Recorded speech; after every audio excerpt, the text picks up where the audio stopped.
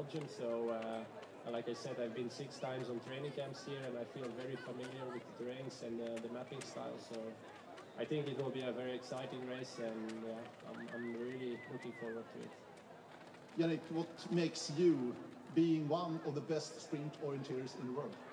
I think nowadays when the WOC sprint is split, or the WOC actually is split to forest and sprint, now more boys or more guys, more runners have like focused more on sprint. But I've done that already 10 years. So I think those 10 years, that's the most important. I've been preparing for sprint so long time. So yeah, I think that makes me a strong sprint orienteer. And finally, you have been in 4th position the last 2 World Championships in sprints. How much are you eager to win this medal? I think I'm not eager to win. Of course, I would like to win, but I think taking a medal, that would be already a very big step forward. So, and I believe I can do that. So let's do it. Let's do it, sagde Yannick Mikkels her, og det som Per spurgte ham om, det der om, at han er blevet nummer 4 2 gange i træk ved det seneste VM, og han er mega sulten for at få en VM-medalje. Og han er jo en af de løbere, som har specialiseret sig i at være rigtig god til sprintorientering. Man kan også godt se ham løbe i skov en gang imellem. Men hvad tror du, det giver af fordele at have løbet så meget? Han siger jo selv, nu har han løbet sprintorientering som fokus i 10 år. Hvad giver det her fordele en dag som i dag? Jamen, at man bare har været ude i rigtig mange forskellige situationer, prøvet mange forskellige problematikker. Sådan noget sprintorientering, det er faktisk meget komplekst at prøve at finde det bedste, korteste vejvalg. Så jeg tænker bare, at han har opbygget så meget erfaring, der gør, at han kan tage nogle beslutninger på ryggraden nærmest. Inden vi begynder at tale om kvinderne, så skal vi lige tale om en mand mere, som også er en af favoritterne. Du nævnte ham ikke, men vi var ude at tale med Kasper Fosser fra Norge, som er regerende verdensmester på langdistance i skoven det sidste år i Tjekkiet. Og vi spurgte ham om, at han vandt en World Cup for en måned siden i Sverige på sprint, den første af den slags, han har vundet. Og vi spurgte ham, hvad det betød for ham at vinde den World Cup i forhold til i dag. It means a lot. In Borås, I didn't really believe that it was possible, so I really surprised myself there, and I think I'm really well prepared for the sprint at WOC this year, and I have no reason to think that I'm not going to be competing against the very top places. But you said you didn't believe that it's possible to win the sprint in the World Cup. Why do you say that like that? It was a little bit about my entrance to the races in Merz. I had my training hadn't gone to plan previous months, and I was quite unsure about the shape. I think if the World Cup had been 1 week earlier, I wouldn't have made it in the shape that was needed for the World Cup play. So it was that close. So it was really nice to see that the body really responded well that day, and got to the next level physically just that week. And now, what do you and the team expect from the individual sprint in Vejle, the final competition here in Denmark? Yeah, it's going to be tricky for sure. Probably lots of artificial fences and narrow street passages. We've been using, we've been preparing for this race for several years now actually, and I feel like we know Vejle really well from street view, and we also made our own maps and tried to make some courses like this. I think we're all really well prepared for this race. And you are also prepared now for the final competition in Denmark. Yeah, absolutely. This is my one chance this year to be an individual world champion. So I'm really excited. Det var Kasper Fosser, altså Norges nok bedste bud på en medalje i dag. Han har været skadet, som han også var lidt inde på her, og stod derfor også over i tirsdags, sparede benene og har så friske ben, som han nu har. Hvor god er hans chancer? Jeg tænker, de er rigtig gode. Jeg tænker, at han sagtens kunne være den, der regner med lidt kul. Nu er der cirka 10 minutter til, vi skal sætte de første løbere i stedet. Vi tager lige en hurtig snak om kvinderne også. Der er jo en favorit, der sådan trænger.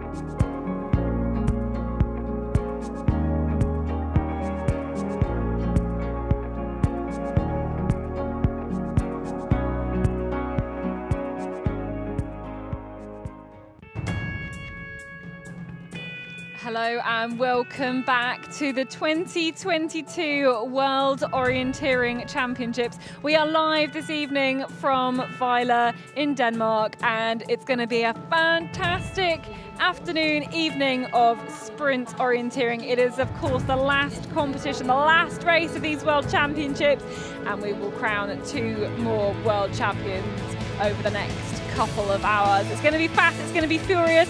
They have already raced this morning from about 9:30 local time, and it was the top 15 in each heat who have made it through to the final today, except slightly one more. There was a joint 15th place in the men's, so there are 46 men who are going to be racing around, and the order today, the start order, is determined by those qualifications, the qualification standings in the heat. So those ones who qualified last will be off last. It's going to be an incredible set of racing around the city here. Again, lots of barriers in place, lots of little passages to go through, lots of route choice as well, and the organisers, the course setters have done everything they can to make this a very technical and exciting sprint race. We've got a glorious arena here in fairly central in the city, and loads and loads of spectators have turned up to cheer on their favourites. We've got flags everywhere.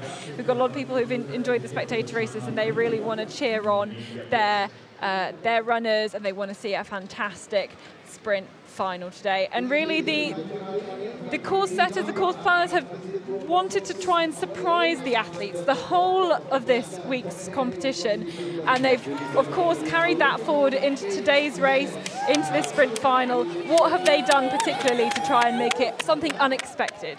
Well, first of all, they didn't place the start in the arena, which I think the runners will expect, because usually you want to give the spectators something extra and let the athletes start in the arena, but that's not the case today, so they will be starting outside the arena.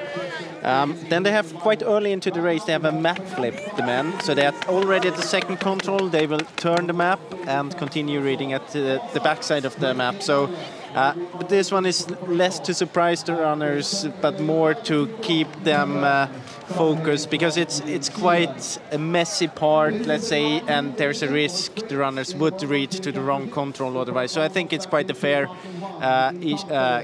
thing to do at that point. But otherwise, they also try to open some backyards, which are very private when you run through them, so you really feel that you're running through someone's garden. Yep. At one place, and that's something I think the runners, they don't expect. So you can't plan for which gates will be open and which gates will be closed if you're doing all the geeking and stuff on exactly. So suddenly we have some new route choices which you couldn't prepare with the old map, and I think that makes it very interesting. Yeah, it's going to be very exciting. Let's look back a little bit at the qualification before we see the map itself. Were there any surprises? It was pretty straightforward, to be honest. It was pretty straightforward. We don't have the world champion from last year, though, in the final, Isaac von Krusenquen. He struggled a lot with injuries during the last month, and he didn't make it. He came 16th in his heat, just missed out by I think 2 seconds. Yeah. So very close, but I don't think it was so unexpected for him. He had a lot of troubles during the last weeks and months. So, but otherwise, all the favorites are through. Some of them had a bit more problems than others. We see a quite good group of favorites already quite early into the race. For example, Daniel Hopman, Mika Kirmula, Emil Svensk, also Matthias Kiburtz quite early, or at least midfield. So it's going to be interesting from the beginning. And now we see the map and we see the start outside the arena. And we start with a short control, and then the second control, it's a very important one. There's a route choice, and this is the area in the middle there, the yellow area, where it's very crucial to run there. I think this is an important route choice. And you see at control 2, you have the map flip, and it's because of the reason that you don't read to number 5 on the way to control 2 already. It's a lot of intense orienteering in the beginning, and then you have a long leg to control 9, another route choice, another chance to run in this backyard there, and then you have a map change at the arena passage, and so you can't use this long leg to control 9 to read ahead, and then it will start directly with quite a tricky route choice to 11, and 13, and then especially in this part here, control 14, many options. Then 15, 16, 17 and 18 might be a surprise, but there's no route choice at all there. But then 18, 19 again, I think there are like 8 different options you can run. It's a very good option to go straight out to the left and all around then. 19, 20 and 21, some other left or right route choices, and then we're back at the finish.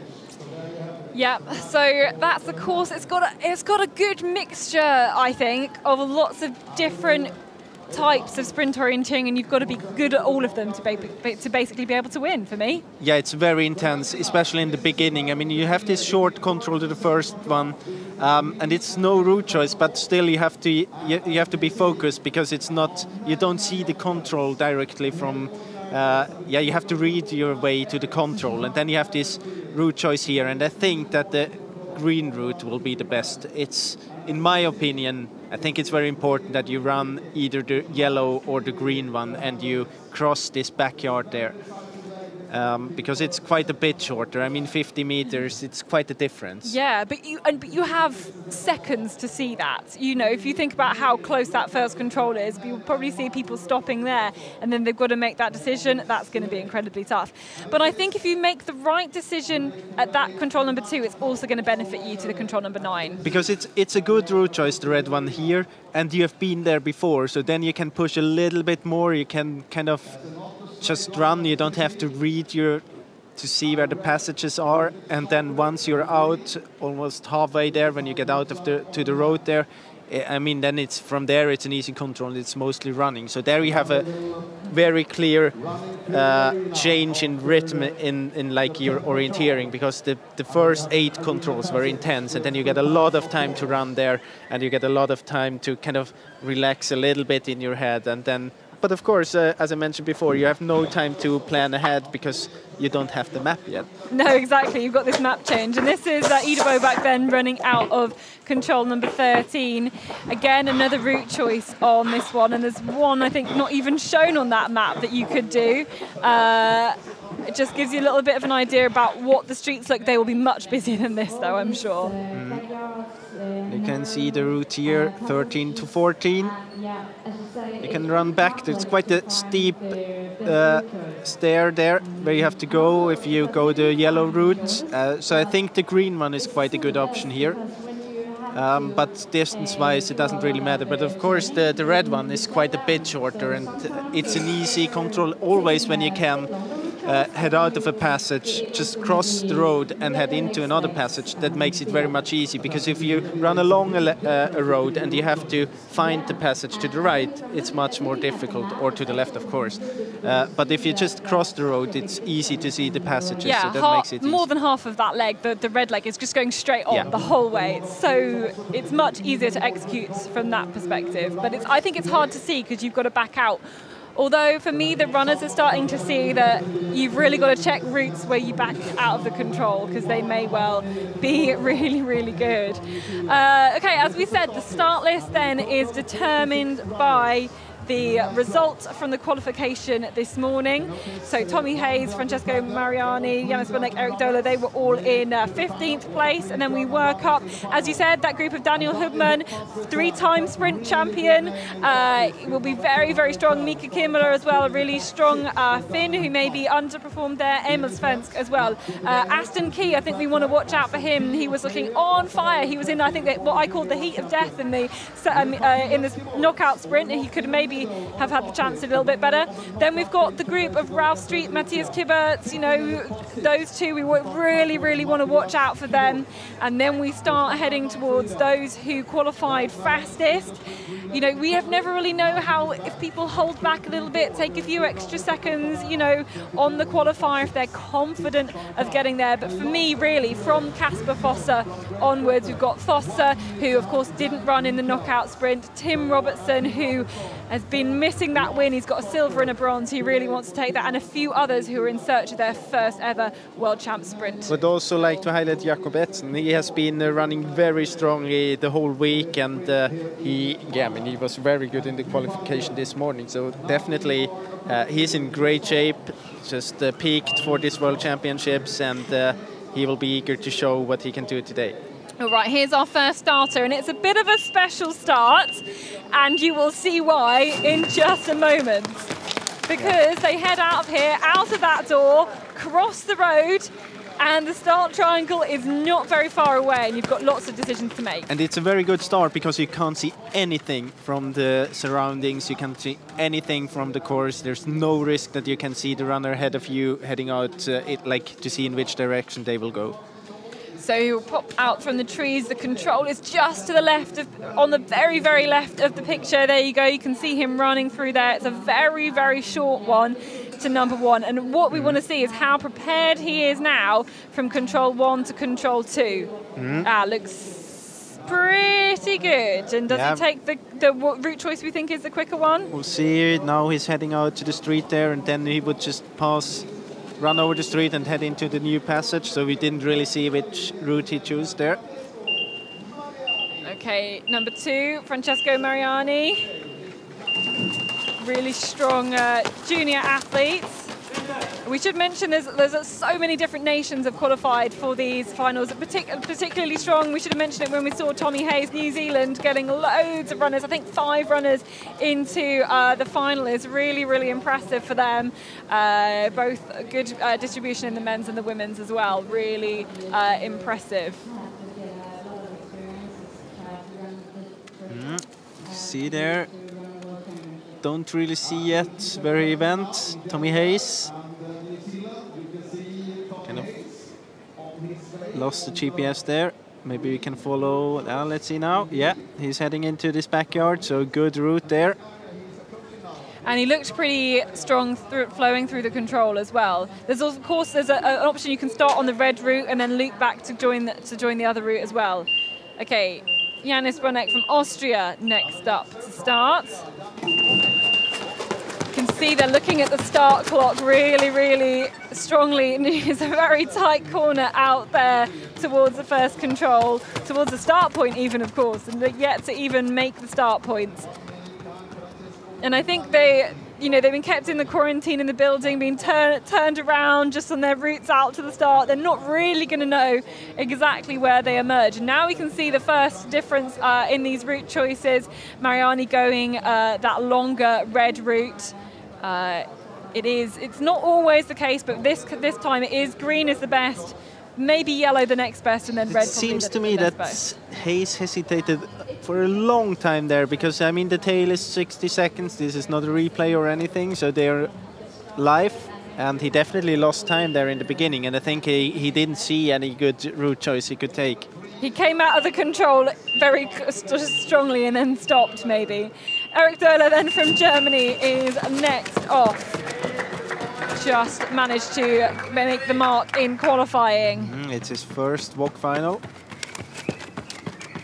in sprints.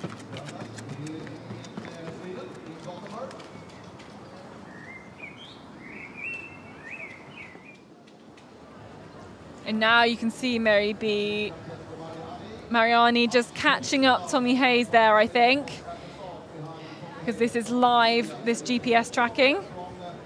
You can see Bonek and Mariani are very similar. Of course, we've not got the next part of the map on the screen here. There we go. You can see it now. There's a little route choice again. Fairly easy from 2 to 3, but there is a route choice for 3 to 4. You've got to come back out the way you came in, but then you can go left or right. I think for you to turn left is much better. Robert Merz, also of Austria. Very experienced orienteer. He's been in positions like this many times before, but though probably more often in the forest.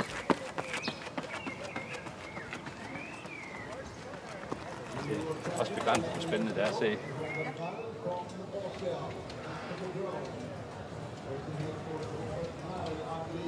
So we can follow him all the way through.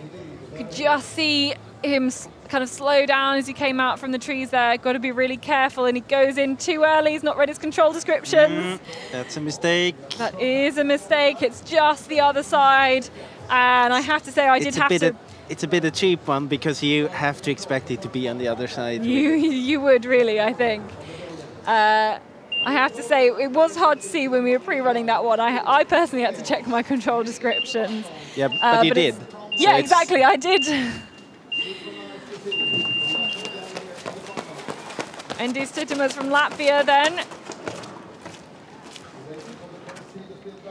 And now we can be behind the first starter then today, Tommy Hayes. We know he's lost a bit of time already. We think there was maybe a bit of time, and now they dip in and out of these. It's a train line that goes overhead, and you've got to go, this is him in towards control number 7 then. It's really, really small passage to follow there.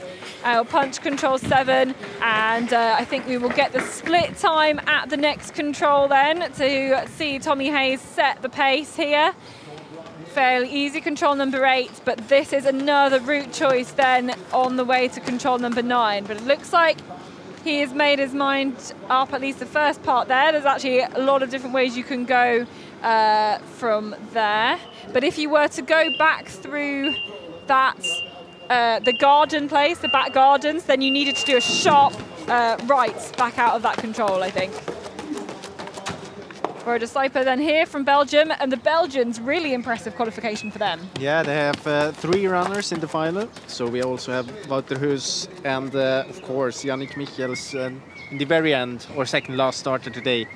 Yes, he is really one of the favourites, and he's one of a few who haven't run the knockouts sprint. He's kind of focusing all of his efforts on the individual sprint. It's probably more of a distance that he favours. You can see there's almost no one seeing this route, the straight route through the backyard. And this Bonek here to split 1. So he's now back there at this railway bridge looking for the control.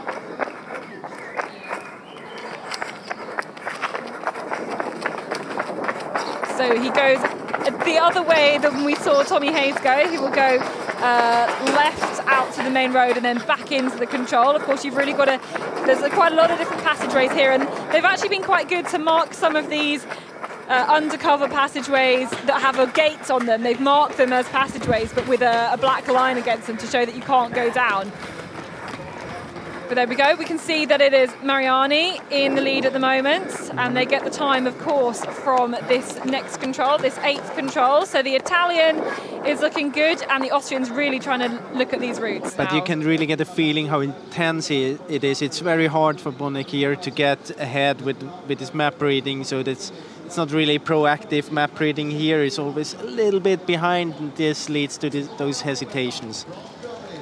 Okay, Bojan Blumenstein then from Germany, next off. Had some illness in the beginning of the week.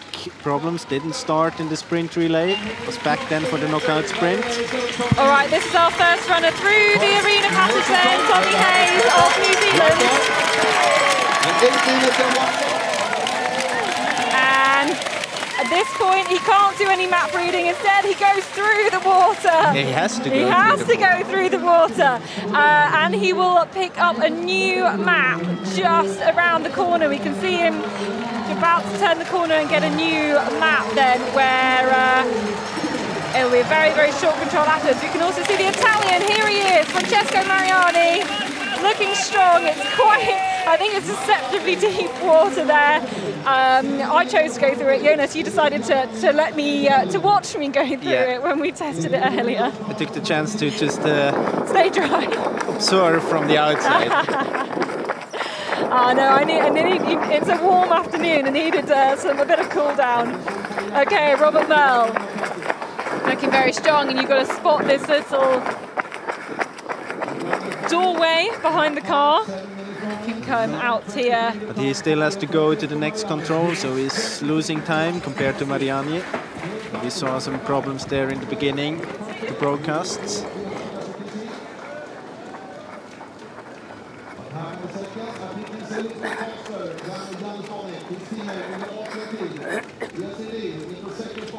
Again, everybody going straight through that control. There's Janis Bonek at the arena passage. 8 seconds behind Mariani.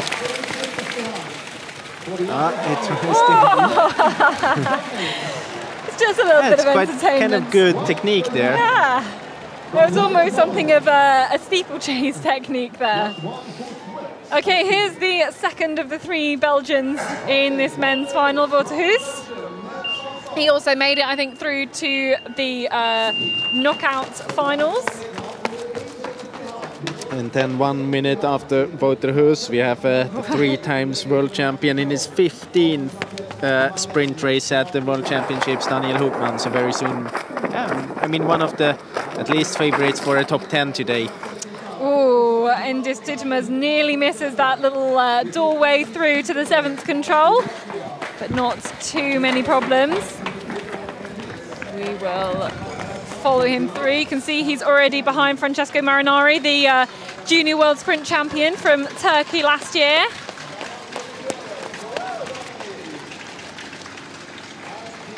But a lot of people losing a significant amount of time early on. No, here he is then. Daniel Hubmann. We said it was his 15th start. And the first start this week for Daniel Hubmann. It is the first start this week. He has got 1 race and 1 race only. But this is really where his strength is in the individual. You know, he knows he's not got the really, really sharp pace anymore to match with. You know, we saw some very young, young medalists in the knockout sprint. Yeah, if you want to call the kibbutz a very young runner. Oh, that's true. Okay, I'm happy for you to correct me there. But you know, he's not got the pace, but he knows how to do this technical orienteering and knows how to push himself individually, make really strong route choices, and make it work here. And this will be very interesting now if he will see this route through the backyard. I think it's uncertain, but I think we've only seen 1 person do it so far. Tommy Hayes in the beginning, the very first runner, but he had some hesitation there before he decided it. Yeah, I think it would have been good if he was certain with it, he would have been quicker. Okay, Mika Kirmala, also a really strong name, made the semi-final in the knockout sprints, the Finn, and you can see there the 2 sides of the map. You'd maybe be surprised to only see 2 controls on the first side of the map, but I mean, such is the technicality of these first 2 controls. It's hard to, you haven't got any time to look any further anyway. But Daniel Hubmann, he knows how to get it right when it matters, and this is a good route choice from him. And it will be interesting to compare his route here to the other ones, to the red one. But I think this is a very good decision to run here. And then you have been there before, you know that this option exists. So when you go back to control 9, you have already seen that option. You know that you get through, and you know how to get through there. I think it's a double win. If you spot it, it can win you time on 2 and on 9. But Emil Svensk, you can see he is a European champion, and this is his only race of this week. So he's really going to go all out to do his very, very best in this 1 race. Is it an advantage to not have run this week? It is a fairly spread schedule, but still demanding. Oh, interesting. Mariani was faster there on the route just around. But Hubmann could have gone a slightly more direct route, I think. Exactly, he could have done it a little bit better there. So I think it would have been faster if he went the grid option all the way. But to come back to your question, yes, it is an advantage to not have run before, but it's not an advantage if you haven't been running due to illness. So it's... Absolutely. Sorrentana Erdem then is the first of the Danes. I think 5 of the Danes through to the finals. Really strong results for them. And I think this is the one where they're going to show their strength maybe a little bit more. They're going to get huge support whenever they come through this arena.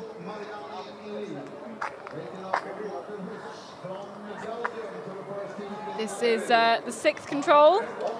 We're looking for Daniel Hubmann. This is Wouters.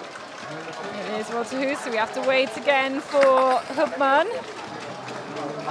There's some runners going in the background, but you've got controls 2 and 3 in that direction as well. So we're looking for the Swiss 3-time sprint world champion.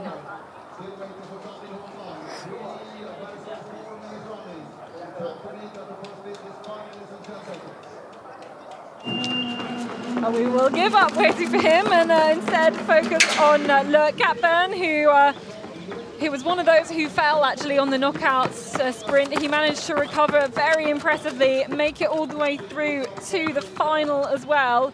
So where he finished 5th, so very impressive stuff from the Frenchman. He is absolutely built, and he's going to make light work with this sprint, I'm sure. And here is Hupman. Here is Hupman. So we will follow him now under this railway and on his way to the 7th control. And how stressful is it when you have the running cam this close behind you? Well, I don't think that he will care. I think it's stressful the first times when you haven't done it, and if you don't feel too confident, but I don't think that seriously that he cares about this. He has been in that situation many times, and he seems very focused here. Incredibly focused, he always is, Daniel Hupman. And a little bit behind Mariani, who had a great start here into this race. But not too far behind, but this is a good option, and that's what we talked about before. He has seen that route here, and he's going there again. This is Mika Kirmula on his way to the first TV split. And he is ahead at the pre-warning. It's looking very, very good for him. At the finish, we've just had our first few finishes. Oh.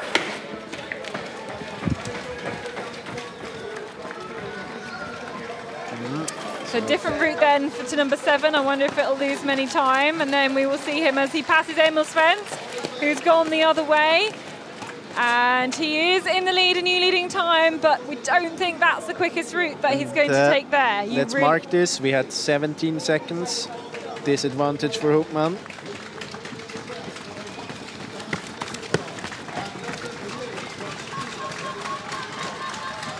Joe Lynch then out of the start, another one of the Kiwis.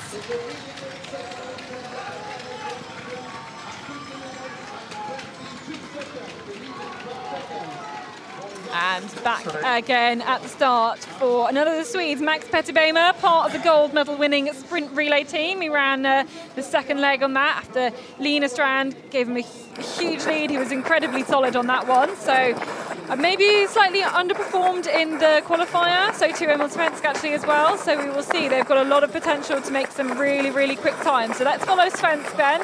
Looking very, very strong. We'll see him coming through here. We'll check his map maybe for the direction to the next control, and we'll follow him all the way through to control number 8. Good start, quite okay start here for Emil Svensk, but he's losing time compared to Kirmula. About the same speed, a little bit behind Mariani as well, and also he is going straight, so the left route choice.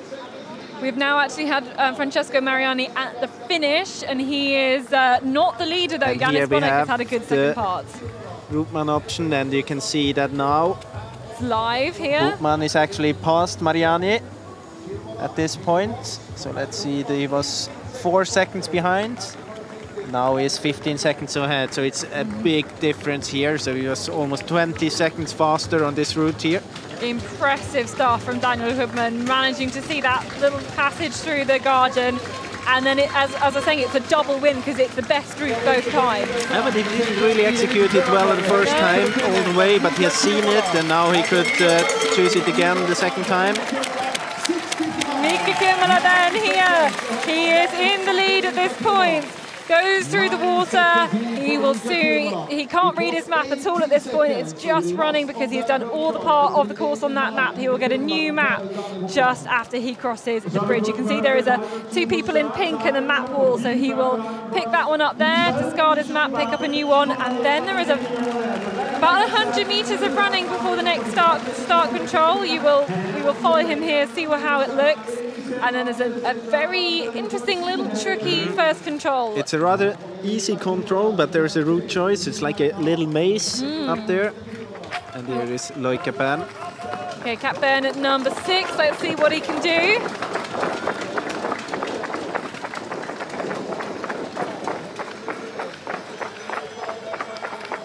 And the French team, you've got to say, have had some quite good results at this World Championships. They were in the top 6 on the sprint relay, and of course, Loik managed to get into the final of the knockout sprint as well. We also had good runs, people like Cécile Calandry as well, a really strong young sprinter.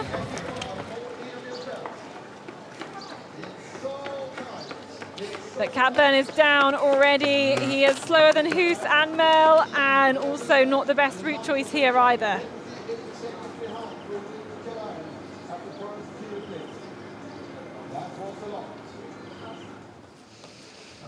Okay, back at the start then, Ricardo Rancan from Switzerland. It's very distinctive because he always runs in a cap. If you're spotting him, it's quite easy to, and he looks like he is just getting himself kind of focused on the start line. You see him looking at his compass, got his control descriptions there as well, straight out of the start, folding the map up immediately.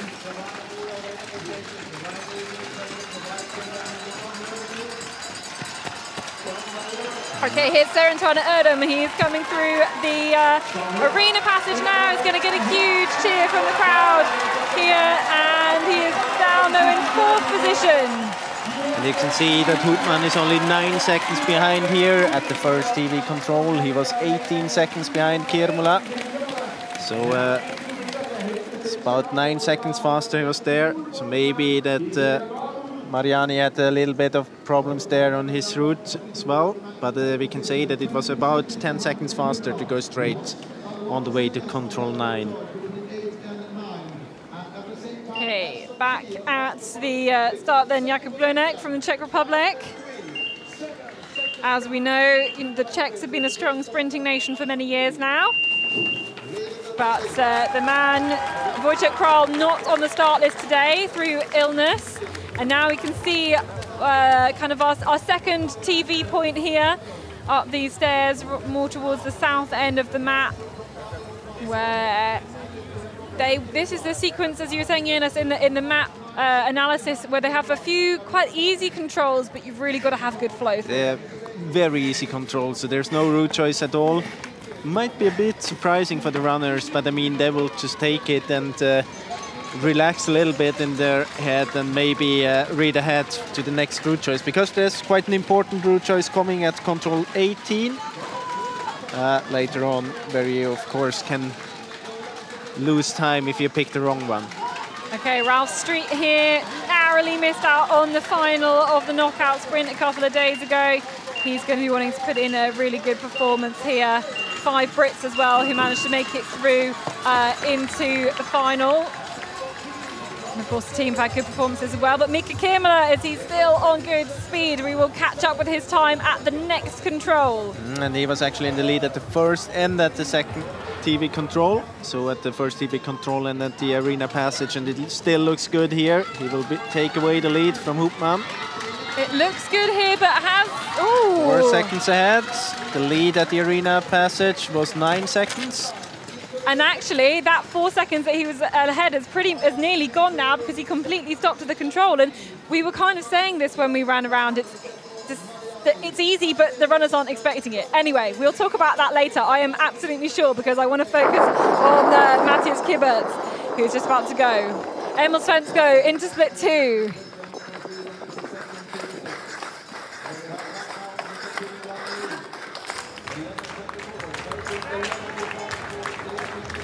Fairly easy sequence of controls here, but it's almost too easy. You don't expect it to be this quick, and I think that's why Mika Kirmula was thinking, is there a route choice here? No, there isn't. You just have to kind of go plan A.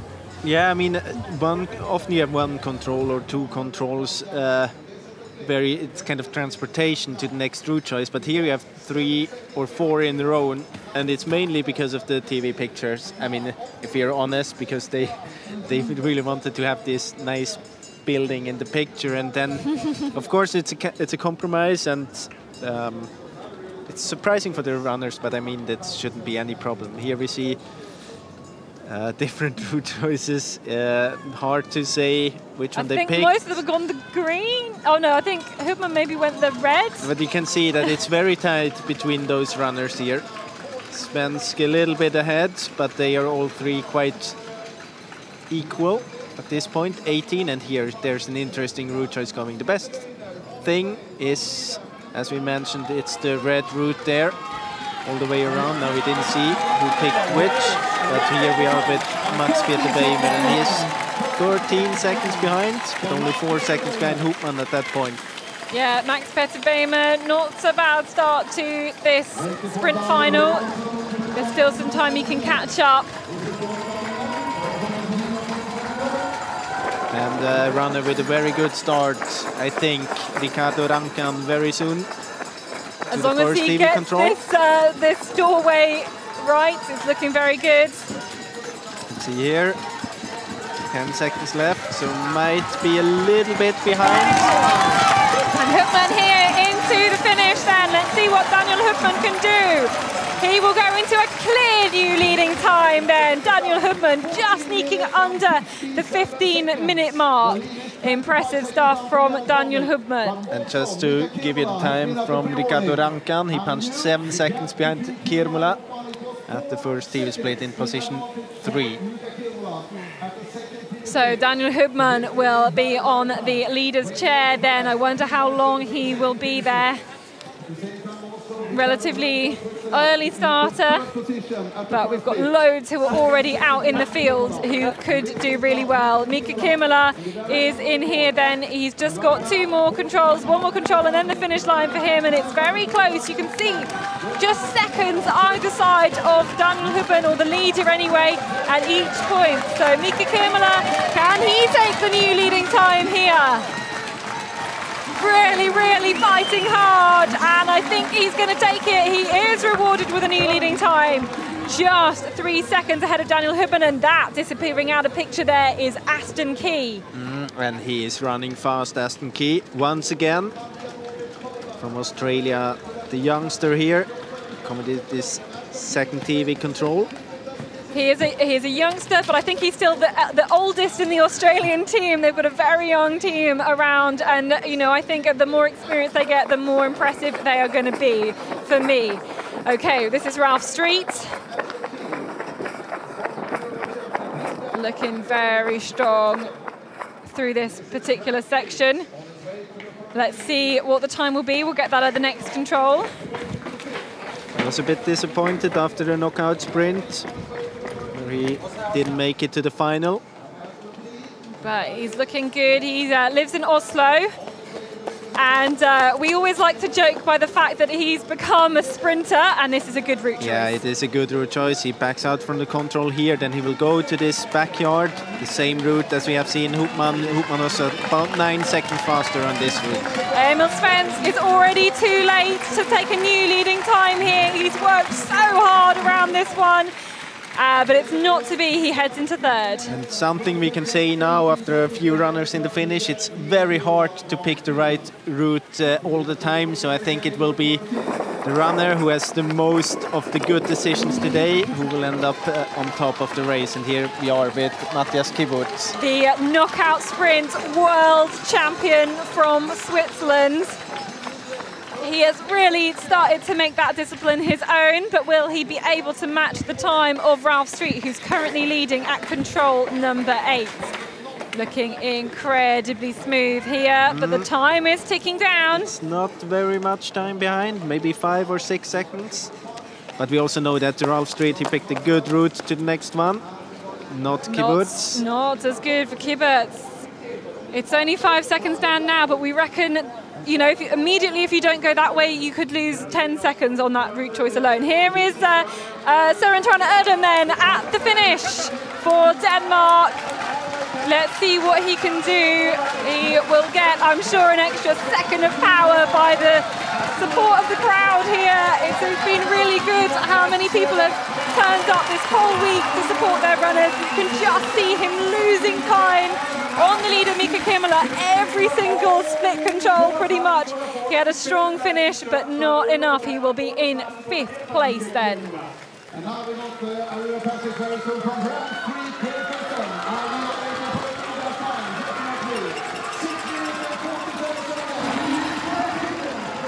So standings at the finish then, we can take a look at that. Mika Kimmler, our current leader, just 3 seconds behind Daniel Hubman. And it's kind of strange running a sprint final in this way when we're so used to kind of seeing them, seeing a start list determined by world rankings, that it's all determined by the result in the qualification. So if you had a bad result, you're going to start early. But here is Aston Key. Look at the times. They are strong here from the Aussie. He is going to perform very well. He was a fantastic junior, especially in sprint orienting here in Denmark as well, taking the title. And Aston Key is going to be the new leader here at the finish. He is working incredibly hard, and he takes the lead. Little bit of a fist punch there. Impressive stuff from the Aussie. I think he might have chosen a bit of a bad route choice in the beginning because he was behind, but then he really turned up the speed. And I mean, look at this time. If you look at the finish time, it's 14:34. Usually the winning time is between 14 and 15 minutes. So if we look at that, there's a very good chance that he will end up in, let's say, the top 10 at least. Double thumbs up from Aston Key.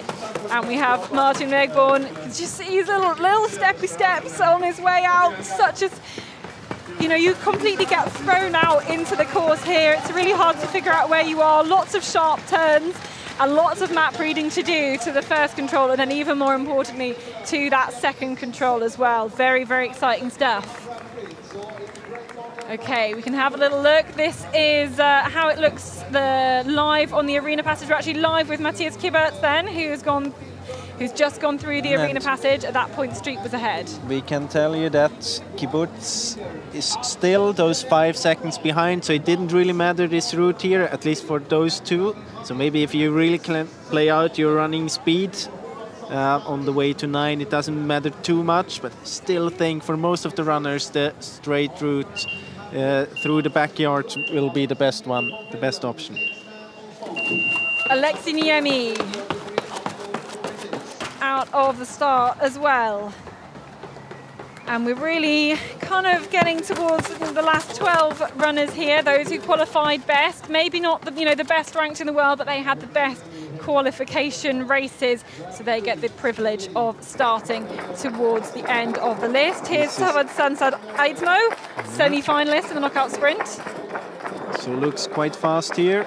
We'll follow him to the first TV splits. He's coming around the corner here, punching at control 7.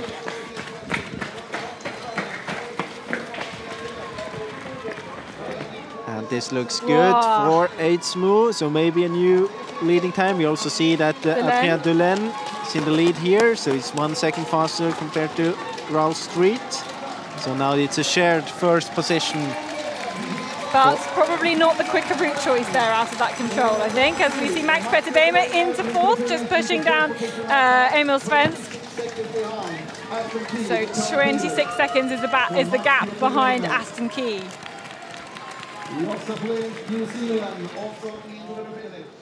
Okay, Gustav Bergman now, and he is an all-rounder, but probably stronger in the forest for him. This is his only race of the week. His best result from a sprint, I got it as 17th back in 2013. It's quite impressive. Now we're with Ralph Street, and he had a good start into this race. So let's see, let's take him to the second TV control. So first it will be this control in front of the building at the top of the stairs, and then around the corner here, and then we will get the split time for Ralph Street. He is working really hard. I think he's caught up Jakub Glonek from the Czech Republic. That was the runner ahead of him, so impressive there. We're going to get his split time next at this control. Also a very good feedback for him, of course, catching the runner in front of him. Maybe in some parts he can kind of take the back here. And this is the new best time for Ralph Street, 4 seconds ahead of Aston Key. This is Emil Øbro from Denmark on his way to the 8th control, but you can see he is already down on the leaders there. The leader of Sandsat Eidsmo, who we just saw go through. Of course, we are showing these pictures for the Danish crowd. Oh, in the first one we've actually seen hesitating here, and here we have Kibbutz on the way to the 2nd TV control. He was behind Street. He was 5 seconds behind Street at the arena passage. And the seconds have been very, very close. Maybe losing a bit of time in the beginning, but it's really, really tight, this sprint for me. Incredibly tight margins. Let's see what the time is at the next control then. The time is ticking down to that of Ralph Street. We're looking into the right, see him come through. Here he is. Oh, this is tight. Incredibly tight. He's 1 second behind the Brit. Incredibly close here from the knockout sprint world champion. Of course, former sprint champion back in 2012 as well. This looks like Lucas Leland. Yeah, you could really see how he was just not pushing very hard here to be sure that he will get the right route to control 9. And unfortunately, Lucas Leland not had the best world championships. These are standings so split too. He made that mistake on the 2nd leg of the sprint relay. But still got a medal. But still got a medal, indeed. His team incredibly strong. Martin Regborn then here.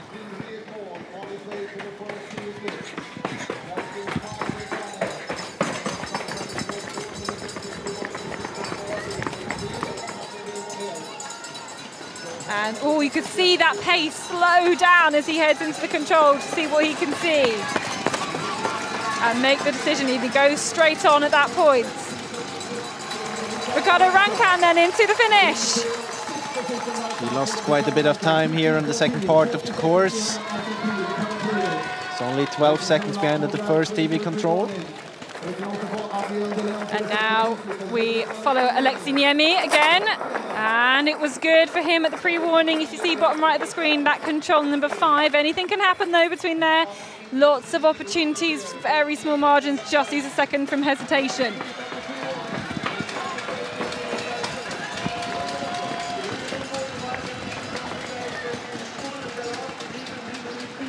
Coming here, good start for Alexei Niemi. He's not taking over the lead, but into a 4th position, shared 4th position. But he goes back out of that control and takes that way, but a couple of seconds lost there just in that decision making, having to lower the speed, having to turn around the corner. Here we wait for Adrien Dulaine. The good split at the 2nd at the arena passage, only 4 seconds behind Håvard Eidsmo, and 13 seconds behind now. But let's see, here's Ralph Street on the way to the finish. Here he goes, he's going to be racing the Aussie Aston Key. It's going to be incredibly close here. He's fighting all the way for the seconds. What will it be? 2 seconds slower than Aston Key, and Key maintains that leading position. Incredibly tight stuff, and we know there's lots of good runners, Adrien Delaine, Matthias Kibbutz to follow. But Gustav Bergman has had a good start here. Only 1 second off the pace. Look how close it is as we see Luca Basse going the other way. Started a little bit later. He, of course, didn't make the finals of the knockout sprint. He was just outside the qualification mark. And you named it. Now we have Ralph Street into 2nd. Soon we will have Matthias Kibbutz on the way to the last control and then to the finish. And here in the arena, the Swiss cowbells are ready. Here he is. So this is the last control, but doesn't look good for me. He's not going to take a new leading time. I think he's going to be a few seconds behind the time of Ralph Street as well. So Matthias Kibbutz into 3rd place. And now you can really see how much worth that time of Aston Key is. He had a brilliant run here, really. Yes, to be beating particularly Kibbutz, it just shows it's an incredible run. And for me, Aston looks quite nervous to be waiting for the others. Here's Jakob Edson. And for me, this is one of the, maybe not the favorites, but a very interesting runner today. Will be very motivated to run on home ground here, and had a great week so far. Many good performances in the qualification for the knockout sprint, also in the sprint relay and in the qualification this morning. Here we can see the different route choices. Over Smoo, Aston Key and Rolf Street. See that Rolf Street went straight there, Aston Key taking this extra turn. And they are synced. So it was quite a bit faster actually to go straight there, but we can see that Aston Key must have lost time there at one point, because otherwise it can't be like this. That Street is so much faster going straight, more or less on the same route. So for me, there's opportunities for people like Gustav Bergman to catch a few seconds. We saw some people make mistakes. There's an opportunity for others to go faster.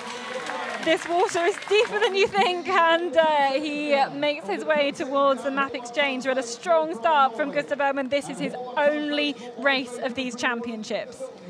The only individual race. The only individual race, you're right. So too is Kasper Fosse. This is his only individual race. He, of course, won in Borås last month, but questions about his form. Had an injury. Not really about the form, more about his injury. Well, yes, that's what I mean about the injury. Questions as to whether he will be able to push it full speed. But if anybody can run through the pain, I've said it before, I'll say it again. If anyone can run through the pain, it's Kasper Fosse. But we will now take Adrian Delaine to the finish. You can see he must have lost a big amount of time between control 13 and 16 there, because he is well off this pace. I must have picked the wrong route there. 1 point. Maybe from 13 to 14, because the other ones were not really route choices. Looks pretty happy that, maybe. Not sure about that. A bit of a grimace there, maybe. And what a shame to be so close at control number 8 and then lose some time. It must have been in a route choice or an error or something, because he didn't lose too much time after that mistake either, compared to the others.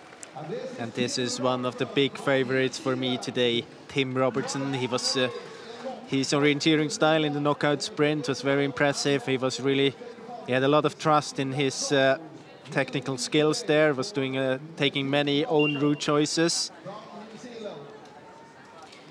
Yeah, and he has a silver medal from 2018 in Latvia. He has a bronze medal from the Czech Republic in 2021. I know he wants to. And he wants here to win. we have an interesting name, Håvard Sansad Eidsmo, on the way to the last control. And I think we will have a new leader very soon. I think we will. It's really looking good for the Norwegian. You can see those green colours to the right. He has really been incredibly strong in the finish here, and the time looks good as it ticks down towards the line. Just the power of this athlete into the line, and it is a new leading time. Congratulated by Aston Key, who vacates the leader's chair. It is now Eidsmo who is going to take that spot. He was a semi-finalist in the knockout sprints. And we can maybe have a little look here at how it was done. None of them had the fastest route to 19. But then here, it's so hard to say the gaps here. I mean, no problems, no different route choices as far as I can see. Just some incredible pace through the little passages, turning the sharp left and then right into control 21, and made it really work hard. Okay, Gustav Bergman, we'll take him to our second TV split, which for the men is control number 16. And you can see he had some good speed there. He was almost about the same running speed as Eidsmo so far. At all of the split times and radio controls. There was a crash, or at least almost a crash. If you're out shopping in Vejle today, you've got to be aware. 10 seconds left for him to take over the lead here. Will be very tight. I think he might be a few seconds behind at that point, so he lost a little bit of time from the pre-warning towards this TV control. But if you compare it to, say, Street and Key, it's still looking very good. Okay, here's Florian Hovald. His best result was last year with a 6th place. And is he a outside shot? The last hope for the Swiss runners here today. But here's Kasper Foster. What can he do? And you can see at control 5 he had a 5 seconds lead. Launching at control 7 here. We'll take him through to control number 8. It's looking good for Foster. It's looking really good for Foster. He just looks up maybe to see the next route. You can see how flat and how still he's holding his map. Oh, a little bit of indecision. But you can see that he spotted the other route as well. It's just a decision thing here. Yeah, he went there in the first time. You see that both Eidsmo and Foster went straight there, and both of them, I mean, they're first and second to the first TV control. So it's definitely a good choice to go through this backyard. And not then splitting up there. You can see it's just higher running speed there by Kasper Foster. Here's our second to last starter. He was 4th the last 2 times we've had a Sprint World Championships.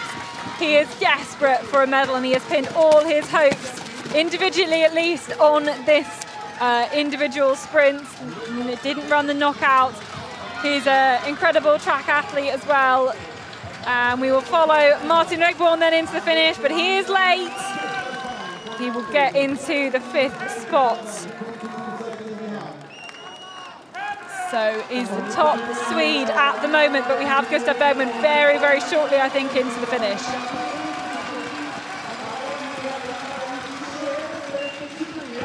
And here's the last starter.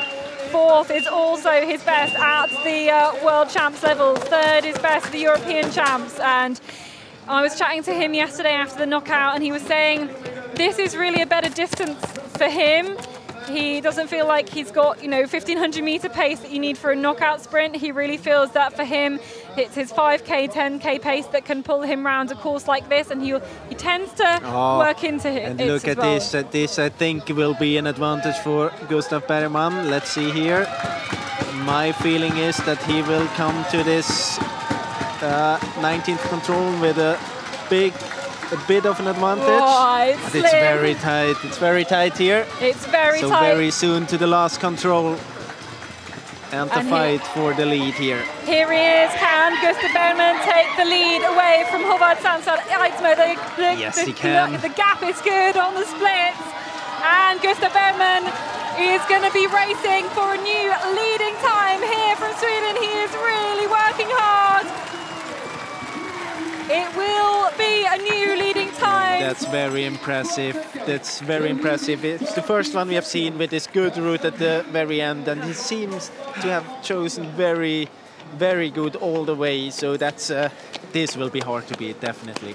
Tim Robertson, goodness me, what has happened to Tim? Because he is 44 seconds. Oh my gosh, let's have a look what happens. I think we'll get the answer very soon. He sees this. Oh, he's running into the wrong passage there, has to back out. This is, that's the time loss here. I mean, that's the risk if you take this route. You have to be very sure where you enter. Florian Håvald.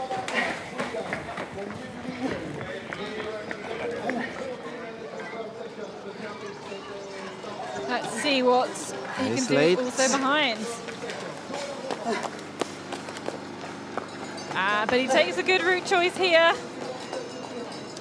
You can see the way he kind of angled in that control and turned around.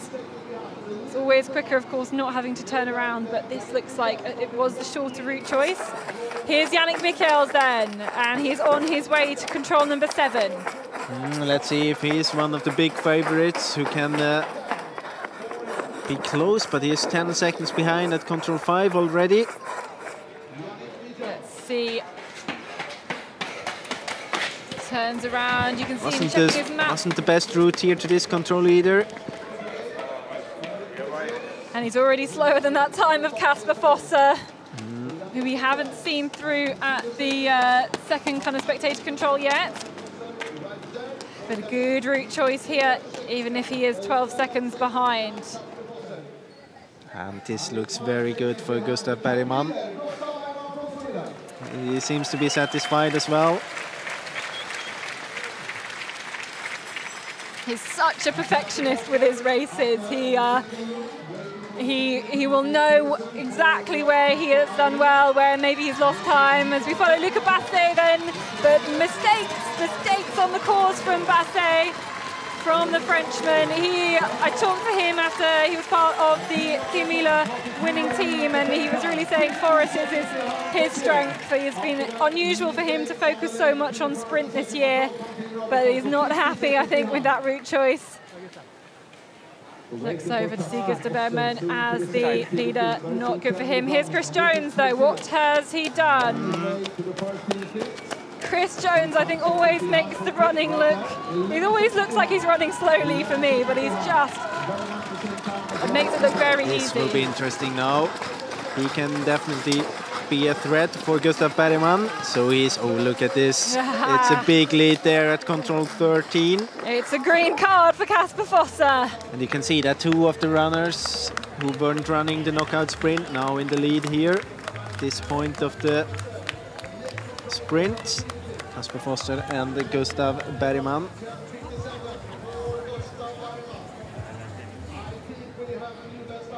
And this will definitely be a new best time at this second TV control. He has got 16 seconds to spare here. Kasper Fosser, the gap is 16 seconds, and we've seen the margins are so tight, but not for this Norwegian. We know there was one route choice, and we know that from control 18 to 19 that Gustav Bergman chose a very good route. It'll be interesting to see, but Fosser will choose there. Maybe we'll see it here. It's a whole control ahead of Bergman. That's just impressive stuff. I hope we will stay a little bit longer on the GPS, just to see which direction Fosser will exit this control. I think he will turn up there. And where we still don't think straight north there, didn't we, pretty much? The difference is not 16 seconds, even though I think it's a little bit faster to go the way Bergman did. But maybe it's only, I think it's about like 3 or 4 seconds. So this looks very, very, very good for Kasper Fosser. Well, a lot of this sprinting is just not about taking the worst route choice all the time. You've got to take maybe the second best one sometimes. Always works. Gustav is celebrating with his family. Here's Ricardo Scalet then. He's the 5th last starter through split number 2. We will follow him through.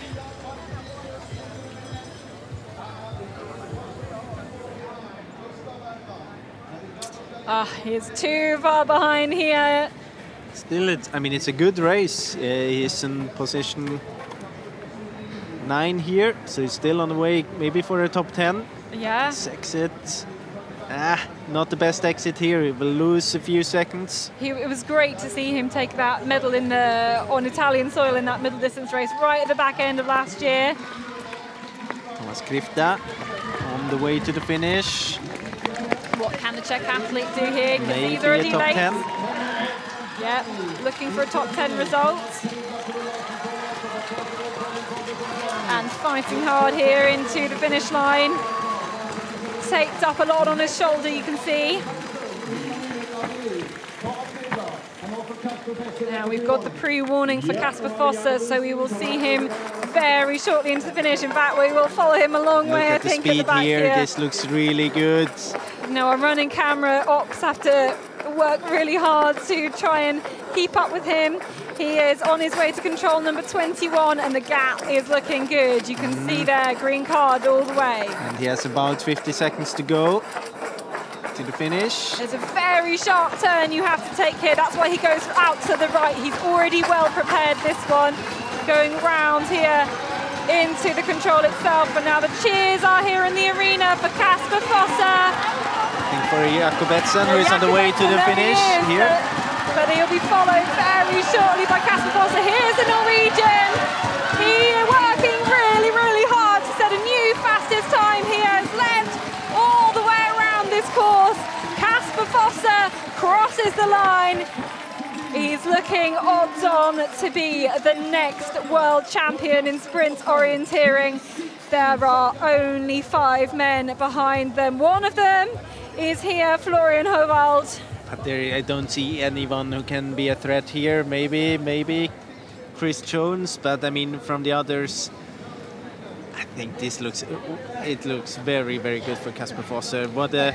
I mean, now we have to say it was a good decision for him to skip the knockout sprint. If you can come back like this and take the lead by 16 seconds. And I mean, there's another gap from position 2 to position 3 between Gustav Bergman and Håvard Eidsmo. It's another 13 seconds there. So it's 29 seconds he has to the third place. Here's Yannick Michels, second to last starter, but you can see he's late compared to the time of Kasper Fosser. But he's maybe a threat for Gustav Bergman. Yeah, can he get in amongst the medals? Not if he does things like that. Losing a second here and there, but his time 21 seconds. A couple of seconds behind Gustav Bergman, who is currently second in the finish. And here we have Chris Jones, Yannick Michels and Kasper Fosser together in this picture. Maybe the runners who are fighting for the medal here. And you see that it's clear lead for Fosser, but behind there it's actually quite tight. And we also know that there is a fight for the medal between Michels and Bergman, so Bergman would be in this group as well. Here we have Chris Jones on the way to the second TV split. He is the last starter then today, so he knows there's nobody behind him. His finish position will be his result. He's already behind Fosser, but can he sneak then into second place at this point? It's looking good for second there, comfortably ahead of Eidsmo, 5 seconds there, and we'll see what he can do in the last stages of this race. We follow Chris Jones then.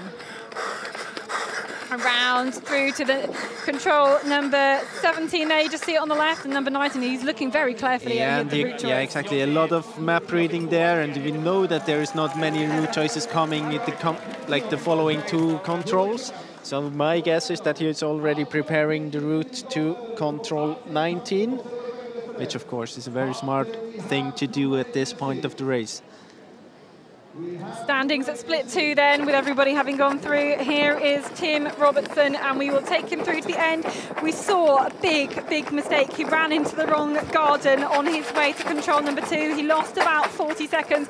And for me, I mean, what do you do when you've done that? You kind of know your race is over, don't you, really? Yeah, definitely. He knows that he's not good for a medal today. And it's a tough one for him. A really tough one, I feel, for Tim Robertson. He's really had good form this year, but not getting all the orienteering right. Commiserations then for Tim. He will not be happy. I think he expected a lot of himself after this race, being in such good form, but no. You could see in his body language that he knew that there's no chance for a medal today. But now let's focus for the fight for the medals here. Yannick Michels and Chris Jones. First to the finish, Florian Håvard. Florian Håvard there, and you can see he's already late, but he's looking for a top 10 result here. Will he be able to take that? Of course, his best result was 6th place back in 2021. He's going to be slower than that, but still a top 10 result in the world is incredibly impressive stuff. Now very soon, very soon we will know the medalists, because here is Yannick Michels on the way. Here is the Belgian. He's looking for medals here. And he lost time there in the end, 24 seconds. That's not good enough to beat Gustav Bergman, but let's see in the finish. It may well still be good for a medal though. Yannick Michels racing into the finish here. What can he do? He just is going to sneak out the Norwegian, so 3rd place currently. So it's definitely a medal for Gustav Bergman, because there's only one runner to come, and it's Chris Jones. So we wait for Chris Jones now, and Yannick Michels is kind of looking for any indication as to what he's done.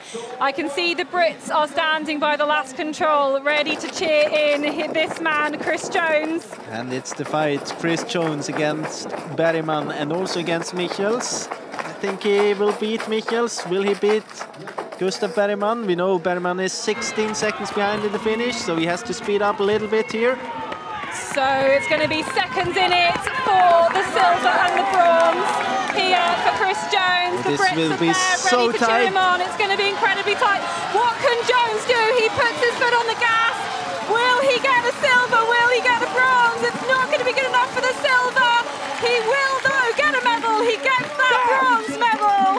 He's very satisfied with that. Very, very happy with that. He hugs the 2 medalists. I'm so happy for him. He was such an active runner in the sprint relay, and he was such an active runner in the knockout sprint as well. Very well-deserved medal, and all of the 3 medalists today were very impressive in their route choices. Maybe the one who impressed most of them when like route choice-wise for me, it was Gustav Bergman. He almost picked all of them right, and but you can see that Kasper Foss is just on such an incredible speed throughout the whole course. It's kind of, you can kind of get Tuve vibes when he's running. You see him and it's like on rails. You never get the feeling that something could happen to him. He makes it look incredibly easy, and he's not even probably in the best shape for him with his injuries that he's had. But he's such a championship performer. He really knows how to deal with the big occasion. And if you remember, this is only his 3rd ever World Championships, and the first one he did when he was a junior. Then he had a year out with, COVID, no races really at all, and incredible. The first one he did and almost became the long distance world champion as well. So it's, I don't know where this will end with him after his career. He has so many years to come, and he already now is so dominating in all of the disciplines. I mean, all from sprint to middle distance and long distance he can win. He can win everything. If Kasper Foss stays reasonably injury-free, if he has that motivation to keep on obviously working he doesn't hard, even have to be injury-free. Well, I mean, exactly. If he keeps on working hard and he can find that motivation, he's going to be full of medals. He's going to have to get a big trophy cabinet. And you can see here. So we can see here all 3 of the medalists. They took this route choice, the straight one, as we mentioned before, and expected to be the fastest. Then different route to control 4. It's very hard to say which route is the fastest because the GPS is just lagging in some parts. Now we have Michels in, and now also we know why we have a change here. Chris Jones disappeared from the results, so they are double checking the results, and now we have also Michels here in this comparison, and we see that the only one going through the backyard there is Yannick Michels, and all the others were going more to the east there.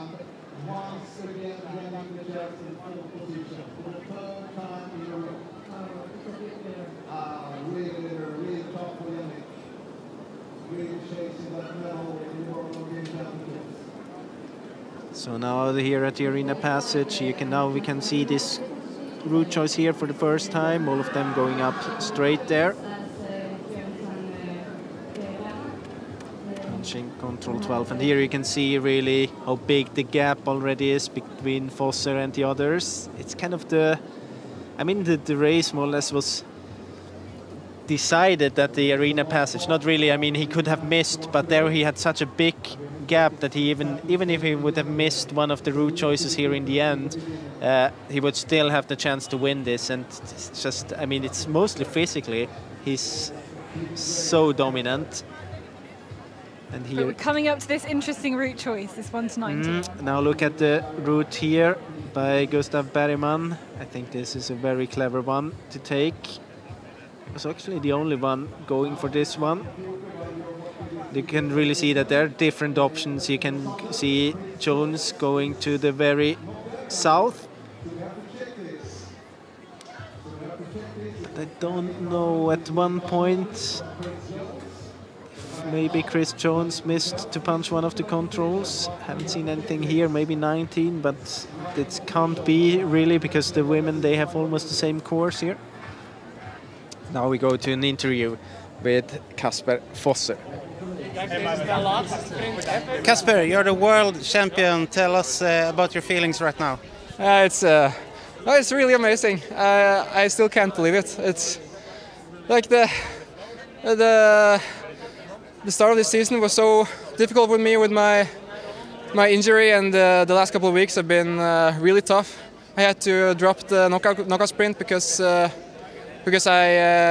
was afraid that I would have too much pain today if I ran a knockout.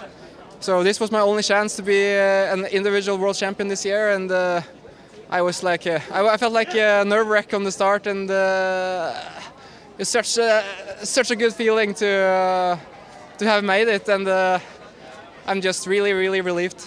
What was the race like? I think it was really clean race for me. It was super intense orienteering and difficult all the way. So I tried to stay controlled and always make sure that I had considered all routes and knew exactly where to go around each turn. And yeah, it was a perfect race. I'm really happy about this. Congratulations. Thank you.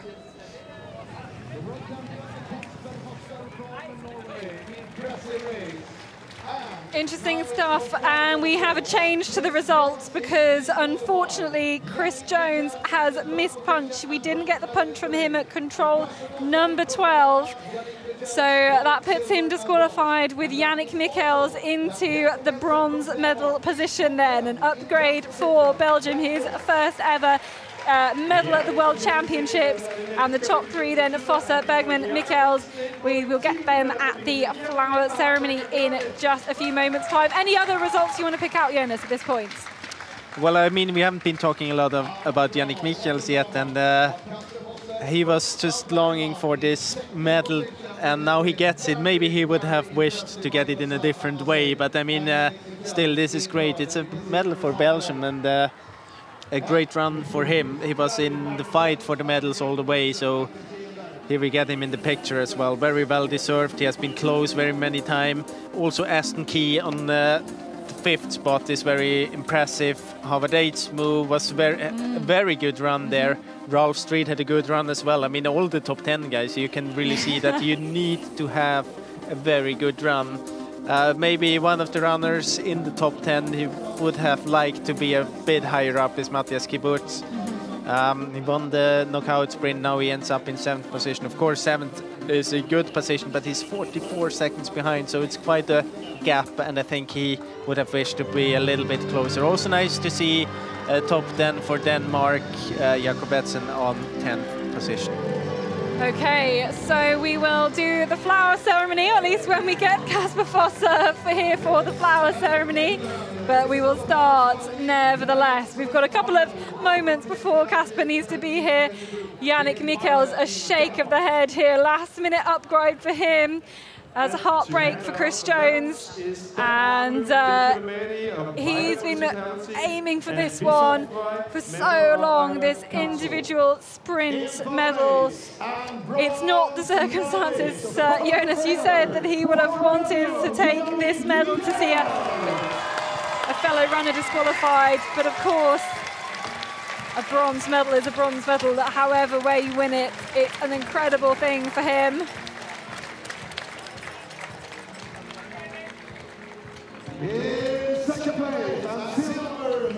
Second place, the sprint focus this year has paid off. He is much more comfortable, I think, in the forest, but has proved himself here today.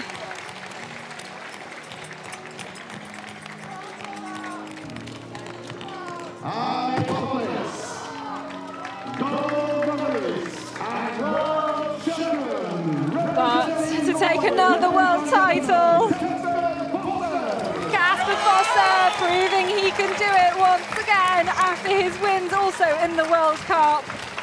He must now, of course, be the World Cup leader as well. Although, of course, he didn't get a result in the knockout sprint. But impressive stuff, really dominant and incredible running from Kasper Fosse. We will confirm the results very shortly before there is the medal ceremony. It just allows any teams to make any protest or anything like that. But there, of course, are the top three. Kasper Fosse, the risk to just focus on the individual has paid off.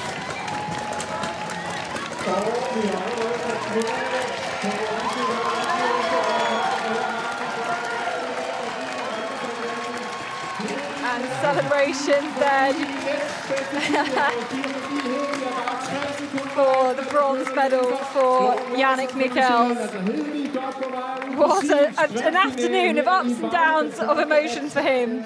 Yeah, and also that he was saying something interesting in an interview before that, I mean, many of the runners have been focusing on sprint now for a year since the last World Championships, and that's actually something he has done for 10 years now. So he says that this, of course, those 10 years of difference of focusing make him a very strong sprint runner, and you could see that today.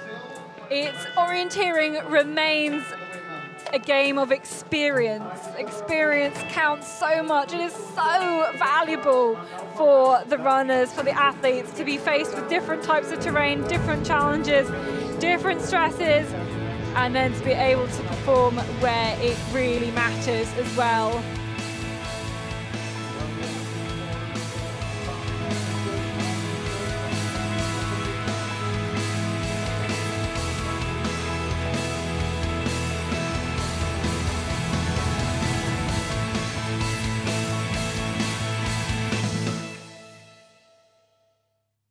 I think we will have some confirmation very soon of what happened then to Chris Jones. It's been heartbreak for him at several occasions. I look back to Latvia as well. You can see it here. He missed control 3.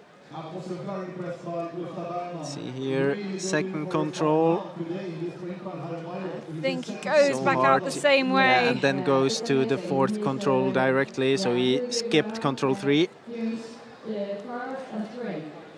So very tough for him, but of course, I mean, there are some extra seconds there if you have to pass control 3. So it's not that he, I mean, if he would have passed control 3, he would have missed the medals also. So it's, yeah, in a way, maybe this will be better for Yannick Michels to kind of get the feedback that it's not due to just a punch that isn't given on the card, but it's really to a missed control. But of course, it doesn't make it better for Chris Jones. Absolutely not. Okay, we will move then on to the women's course. A whole other set of 45 runners to take their way through the course and through all the orienteering that we have here again. Those who are starting last are the top qualifiers, and we will have a look at the women's course. Once again, of course, it's the same start for the women. We've seen it, it's not in the arena, then the same route, 1 to 2, where we've seen all of the top runners. They're going straight through this backyard, this yellow area there.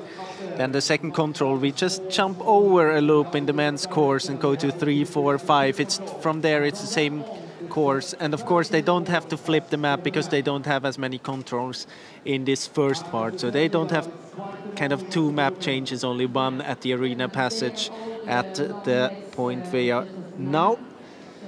And they have exactly the same loop also on this second part, control 8, 9, and then this route choice to 10, another route choice to 11. And then here we are at the second TV control at control 13. It's the same TV control we have seen in the men's race. 14, 15, easy controls, 15, 16. The opportunity to go to the left as Gustav Bergman in the men's race. Good route there. 17, more or less just the left-right route choice and then back to the finish. So a very similar course to the men's compared to the men's one. A little bit shorter in the beginning, but from the second control we will see, the same controls in the women's course as in the men's course. Yep, so we'll have a look at the start list here. Great to see an athlete from Japan making it into this final. Fantastic stuff, and a big range of nations that we've seen make it through. Anybody you're going to want to highlight? Well, of course, we kind of have to highlight now Yves van Dongen, start number 16. I wonder if she will be as hot today as she was 2 days ago, because it's an individual sprint. She hasn't been actually orienteering for such a long time. She started in 2018. Yes. So she has a only Swedish partner. Yeah, but if we see that what kind of development she has been taking within 4 years, if we look 4 years ahead, it will be very interesting to see her. But then, of course, the big favorites in the very end. And the biggest name, of course, Tove Alexandersson from Sweden. Yeah, I mean, what else to say? She's the big favorite, and my guess is that she has to miss quite many controls here to not win this, but everything can happen. We have seen that in the men's race, and if you would ask Chris Jones, then he would confirm that. Yeah, he absolutely would. But we want to start here with this athlete you just mentioned, Yves van Dongen. She is from the Netherlands. She picked up a bronze medal in that knockout sprint, and of course that will have given her a whole load of confidence. But it's very different, the individual compared to the knockout. But I mean, if you look at the Swedish Championships, she has been running. She was also very competitive in the individual sprint. Even though it's, but of course, the course here is much more intense than the one they had at the Swedish Championships. But I mean, it shows that she is a very solid orienteering, sprint orienteering, and otherwise she wouldn't be there in the knockout sprint either. Because even if you are in a group and you kind of can take the back of the runners, you still have to see the different options to choose the right back. And only, I mean, you have to be a very good orienteer to be able to see the fastest through choices and then also run as fast as the others. I think that is Tekla Emilia Gvildita of Lithuania on the arena passage here. Going to exchange her map, and we can immediately have a look at a few of these route choices from a few of the early starters. Laura Robertson manages to take that good route choice. But then she's going to the Hoopman choice there, I guess. Maybe it's hard to say from the GPS here. Oh, here's Florence Tanae from France. Yeah, almost missed out on this one. This is to their control number 4. Almost all of the runners we have seen running here, I think it was only Yannick Michels we have seen coming from the other direction to this TV split.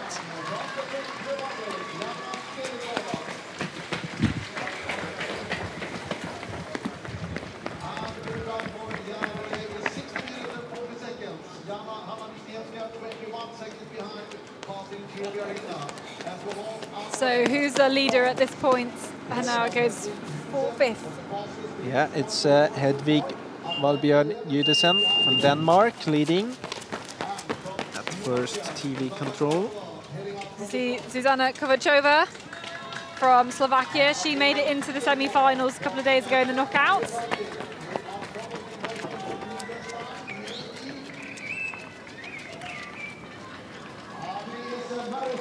Adela Finsulova was Adela Indrakova on her way through the arena passage, and she is exactly the same time as Laura Robertson in the lead.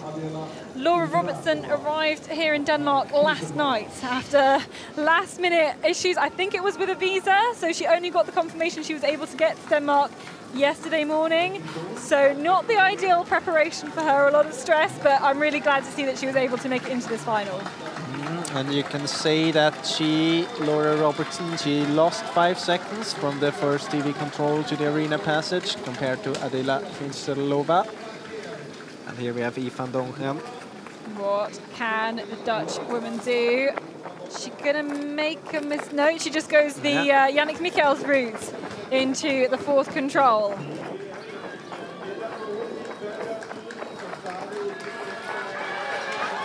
And I know there was loads of people very happy to see her take that bronze medal. There's a lot of people interested in seeing the medals be distributed to more nations, I think, in orienteering, to get that interest and not see the domination from the Scandinavian and the Swiss teams like we've often seen in the forest. Oh, she nearly misses there. And we'll see what she's able to do compared to Gudesen. Just a little bit behind here. Still okay, 3 seconds behind at that point. We also seen that Finsterlova was able to catch a few seconds between the first and the second TV split, or between the first TV split and the arena passage. Now Venla Harju has had a series of top 10 finishes at the Sprint World Championships throughout her career, and it'll be great to see her back up there again today. She's such a solid and consistent performer. And we've seen from the men's race how much experience counts, and she's got that. Here we have the comparison between Van Dongen and Gudesen. We see that there's a good route choice by Van Dongen.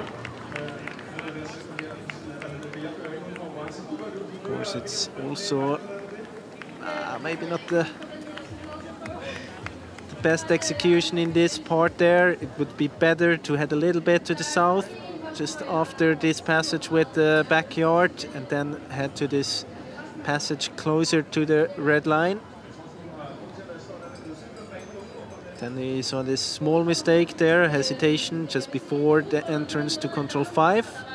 And they split up here. Not really on the same route. I think they are on the same route. It's the GPS tracking that's just quite off, but it looks like Van Dongen in the lead here. I think it's comfortable for her at this point. Seems to have a pace. Bit of a faster pace here.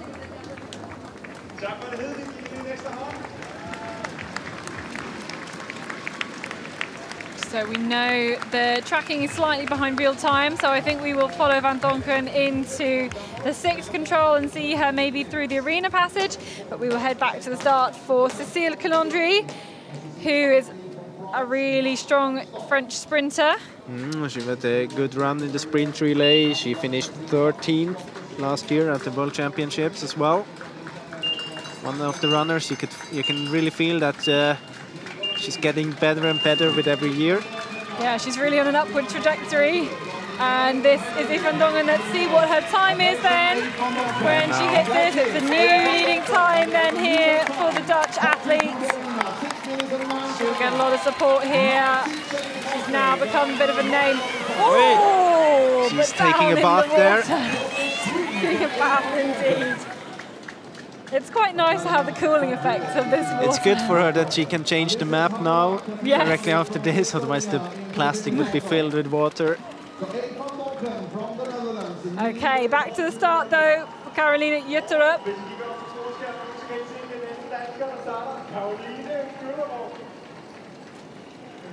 The second of the Danish runners. Yeah, 3 Danish women in this final. It'll be Ida Egvik Christensen, the third of the trio.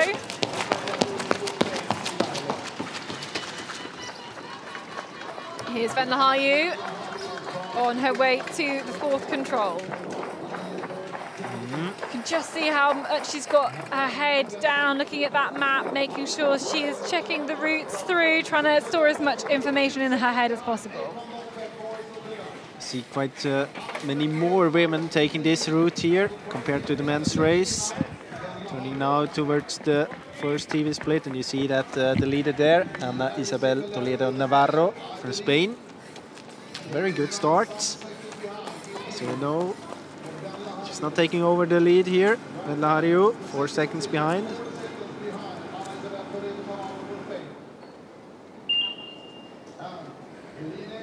Back at the start for a very interesting young runner from Switzerland, Elina Gempeler. Her first start at the World Championships.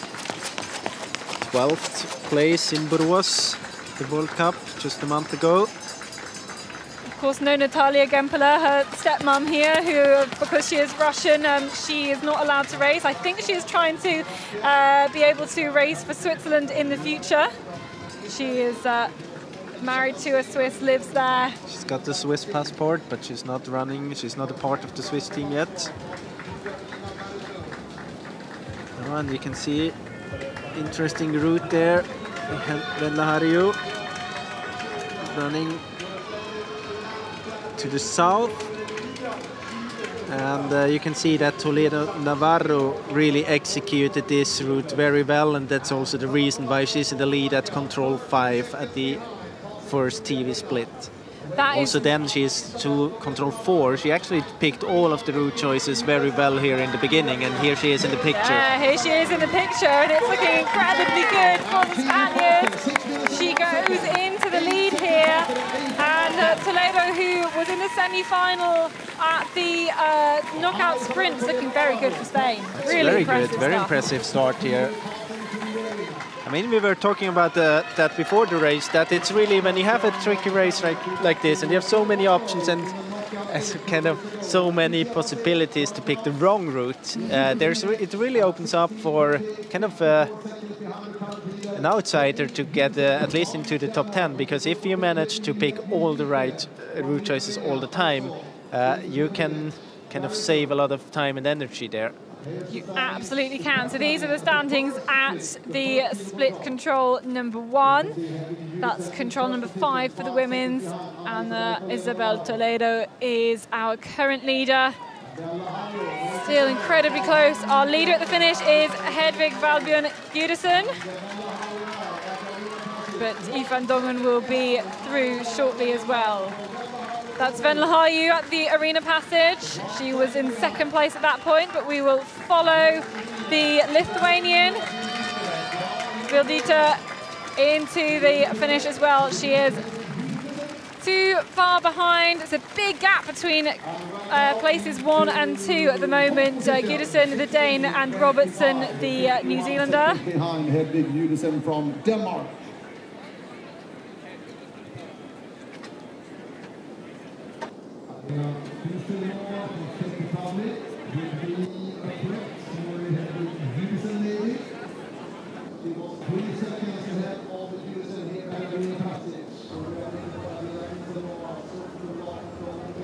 Okay, here's Ifan Dongen, and we will take her through to our second TV split. It's number 13 for the women. We can see at the arena passage, she's 8 seconds behind Ana Isabel Toledo Navarro. But she, compared to Gudesen, she is 9 seconds ahead there. Lost some time here in this second part. And now she lost the lead here. It's Gudesen in the lead, Danish lead here. So not the lead. Such a great start. She picked pretty much all the best route choices through to the arena passage, but you've got to do good all the way through. Funslova, can she make it into the top 2? She will, yep. She won't beat Gudesen, still our leader, still the leader at the second TV split as well. And the Czech athlete goes into second place. Here's Susan Lush. On the way to the second split. At the arena passage, she was 10 seconds behind Ana Isabel Toledo Navarro. And she was, let's see, she was ahead, 7 seconds ahead of Gudesen, but also she lost time, so very good second part here by the Danish runner. Yeah, incredible second half of the course from the Dane. She still has a lead of 18 seconds at the finish. And at the moment, we've seen a lot of the women do this control in the way that we think is the best, which is to run straight through it instead of backing up and going round the other way. A big time loss here. Anna Wisniewska 2 minutes behind the leader. Here we are with Caroline Göterup at the arena control.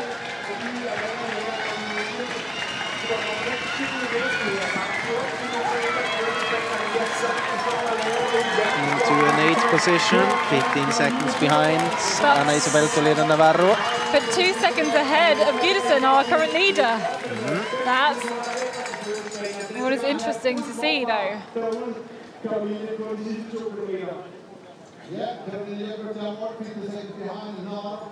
And let's see if she can defend the lead against the Spanish runner in the picture. Ana Isabel Toledo Navarro on the way to the second TV control now. So she lost a bit of time there. A bit of time here. Really good second part there, or first part of the second loop for Gudesen. So we will get Toledo at the next split.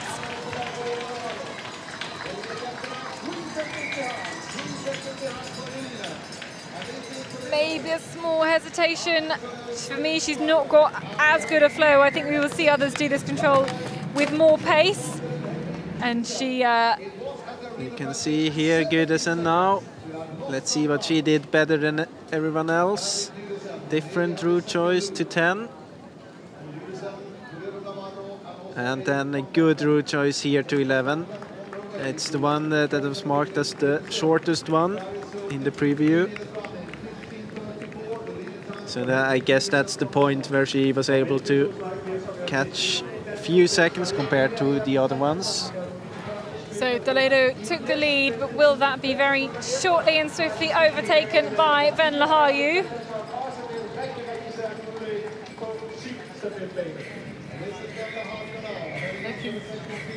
Yeah, looks good for the Finn. It looks, especially looks a little bit faster, just physically, that she's faster running, better speed here, and here is Eve van Donker. Okay, what can she do? The time ticks down. Will it be enough to take a new leading time? I think it's going to be tough, although look, you can see they've got the same time, the control 18. She will be cheered into the finish and to the finish line. Where will she place compared to second place, 1 second behind the Dane? Oh, tight stuff at this point in the race.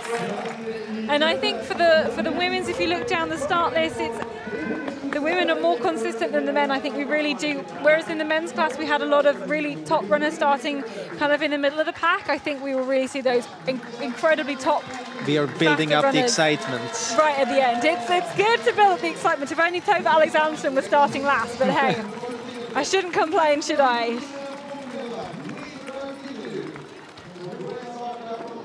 And here we are with Caroline Olsson. It's very, very disappointed after the knockout qualification where she missed the control. Then got the chance to jump in here. I'm sure she feels like she's got a lot to prove. She was 6th. Her best result is from 6th in Latvia 2018, and it's close-ish at that first control. But she, I think, maybe was a late replacement, or maybe wouldn't be picked first for this individual. She replaced Hanna Lundberg. Exactly. Who's injured. And we must say Lina Strand was feeling not very well. She had a sore throat, so she's been replaced by Sara Hagström. So all change on the Swedish team, but they're so strong, and you know they have a great team, whoever they pick. So confirmation then, the top 10 at the finish at the moment, still the Dane in the lead, but we have got a long way to go. This looks like Alexandra Hornick. No, it's Agatha Olejnik, sorry. They look quite similar from behind. They have the same running kit. Yeah, well, that's also true. They have similar hairstyle as well. Come on, let me off.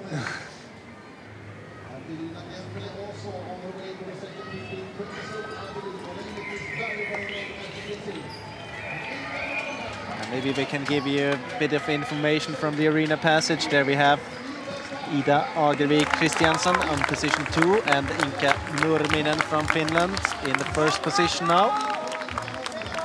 This is Caroline Göterup on the way to the second TV control, and then in a few seconds I think we will expect Eline Kempele there.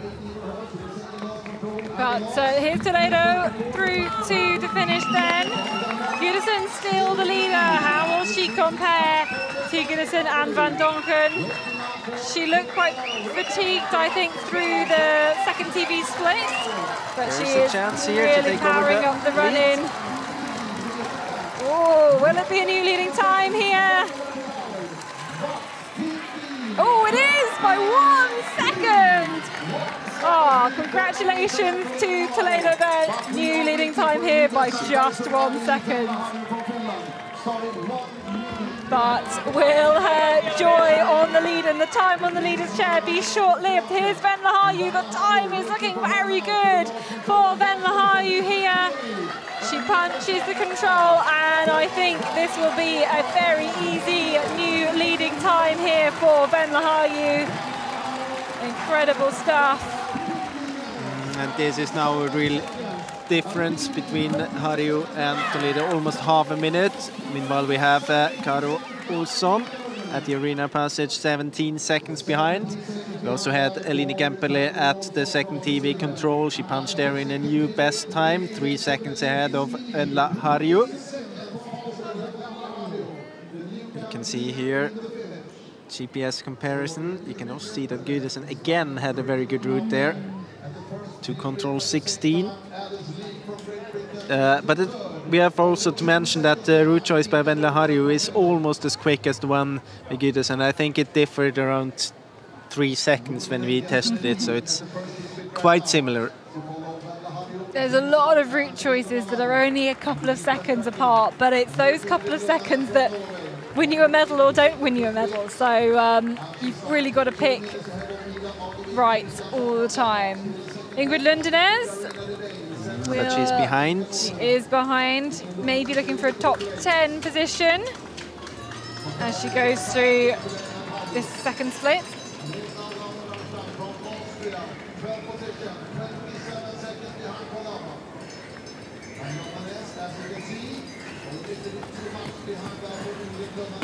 So into 7th then.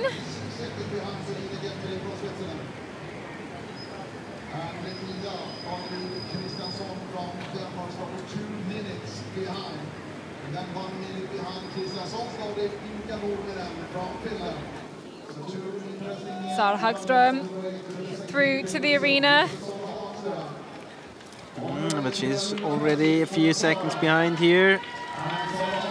She was a finalist in a knockout sprint, has all those races in her legs, but you can see maybe a route choice error to control in the first part. She was 20 seconds behind there. She's managed to catch up sometime afterwards, so opportunity to catch up some more time later on in this race. So short though, just the time runs out. Silke Laundry. Pretty good for the athlete from France.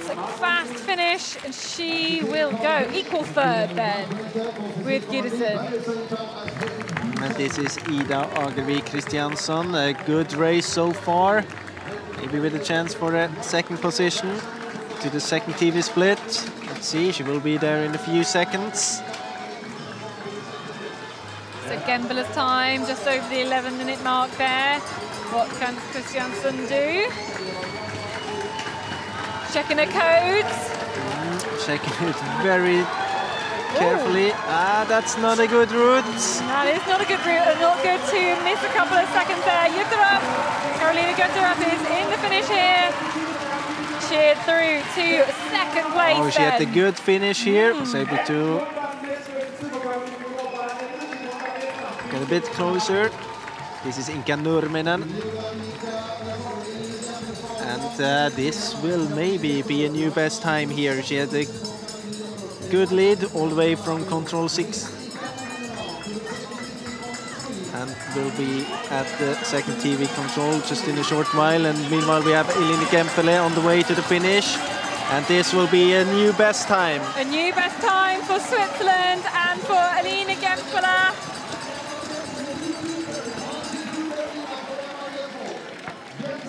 Solid work there, and she, let's have a look, picked up some time. She was behind Venla Harju. If we look at the arena passage, a really good second half. I mean, maybe we can see what happens. Take a look here. Similar route choices. Then we are in this quite easy part here. 12, 13, 14, 15. See the route here. All three of them going on the same route.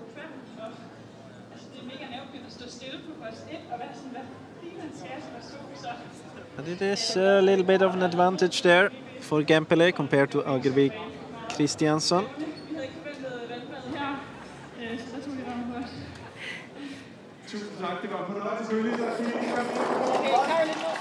Okay, Caroline Olsen here. But you look at the split times, and she is dropping time all the way through here for me. 30 seconds down at control 10. she's got such a familiar running style.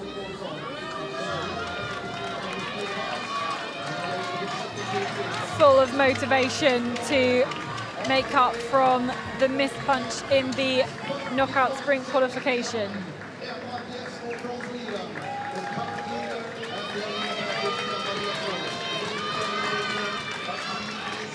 And dropping even more time there, now 41 seconds behind. Ingrid Lundenes into the finish, it's 8th spot for her. 44 seconds behind the current leader. Not satisfied. 44 seconds behind. We have a new leader. Immediately look and see if there were some better route choices there. 1 second faster than Inka Nurminen. And Elena Vos right now into 5th position. 4 seconds behind. Is very, very tight there in the top at the first TV split. But Andrine Wilhelmsen right now. So Elina Gempele is on the leader's chair. Her time 14 minutes and 57 seconds. This is Alexandra Ornik. Now it really is her. But she is, already these 40 seconds down is not where she wants to be. She managed to make it into the semi-finals. In fact, she was 7th in the sprint in 2021, so maybe a bit of a disappointing start for her. And this is Ida Agervik Christiansen now on the way to the last control and the finish, but she's late compared to Elina Gempele, but maybe a second. She nearly misses the control as well. Oh, tough stuff, but she is going to be behind, I think, maybe the time of Harju as well. I think she might have lost. Oh, she didn't lose 4 seconds there. But for sure 1 or 2 seconds towards the last control into a 3rd position. Here's Alice Leake of Great Britain. She was only 2 seconds behind. Getting closer and closer. Emma Biesmo was the lead at the arena passage where you have...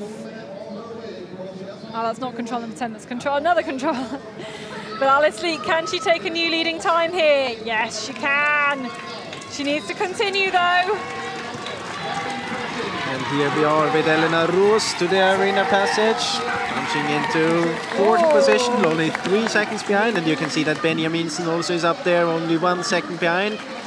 Inka Nurminen then into the finish. She was faster than Elina Gempele at earlier stages, but has not had a good second part of this race.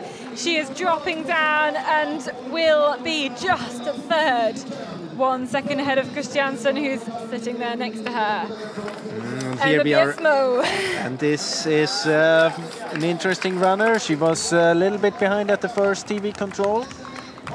Then was in the lead actually at the arena passage, and now she's running for a good time even to the 2nd TV control. Let's see how she compares then with Alice Leake. This won't be fast enough. But Alice took a second to hesitate there. We talked about it in the men's race. Yeah, but it was really only 1 second hesitating, so it's not a lot of time. No, but 1 second can be a difference in sprint orienteering. I think it's strange to see so few easy controls, and I think for me it's testing different parts of the sprint orienteering for me. Teresa Yanashikova, she's got a knee absolutely taped up here. She was one of those she actually fell during the knockout sprint, and I know she was hobbling around a little bit with her knee, so maybe not in the form that she wants to be in. What happens here? Here we see Gempele. Hard to say with her GPS. I don't know what's... Maybe more the Olsson... Oh, she changes. No, I think she just goes behind the other way. She goes the other way past the... Yeah, very hard to say from this GPS. River, I think she goes south of the river on the way to 9, which is not quick. Olsson, I think she will be disappointed with that one. 51 seconds behind. That is really not what she wanted to see at all.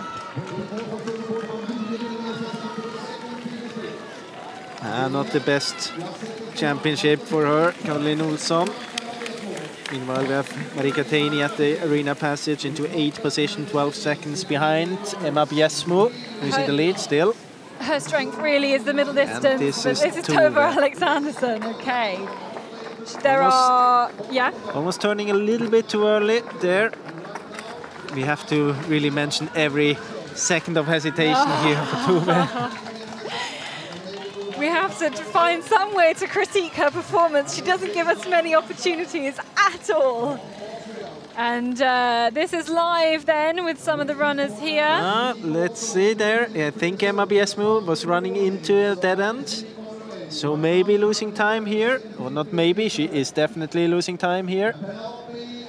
So now she's not pre-warned yet. You can see it. Wasn't a good route from the beginning. Backing out from 15. And then running into this dead end. She will lose a lot of time here. She is. Here's Sarah Hagström though into the finish. Definitely. Sarah Hagström is also late. We will follow her through, and then the next runner we will see is Alice Leek. So Sarah Hagström outside the top 6. Or maybe not outside the top 6. She's caught up a couple of places at the end, but Alice Leek is also on the run-in. Can Alice Leek take a new fastest time here? It's looking good, but what will the gap be? She's fighting hard here. And a big new leading time then for Alice Leek, big at this stage, 17 seconds. You can see how she turned around the race between control 10 and 13. Definitely a few good route choices here and the second part of the race. So now this is quite a big gap between Alice Leek and Eline Kempele, and here we are with Elena Roos on the way to the second TV control. You can see at control 10, equal time. And one runner who we haven't seen through at this point is Andrina Benjaminsen, who has gone equal fastest with Alice Leek at that point. Looking good for Elena Roos. Let's see if I think she will have a new best time here. 15 seconds left. Definitely a new best time for Elena Roos. Didn't manage to reach the final in the knockout sprint. But here is Tove Alexanderson. We actually didn't get her split time cut. I think we may have lost information from the split time. You have her split time. She's in 19. Behind. She was 19. But now she's not way behind anymore. Now she's only 2 seconds. You can see it there on the screen. 16 seconds behind at the first TV split. Now she's only 2. And I mean that's what we were talking about before. She is really, I mean she can make mistakes and still win this race. I think she has.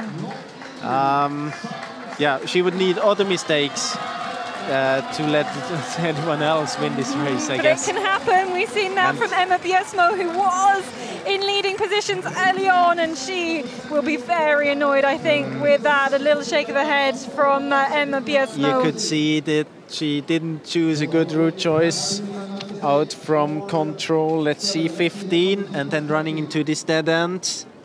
There's a lot of time she lost there. And then she wasn't even on the fastest route this part, so it's like a triple time loss here. You can also mention that we have a fast time at the first TV control. Not in the picture here, but first split Megan Carter-Davis, new best time 7 seconds ahead of Andrina Benjaminsen.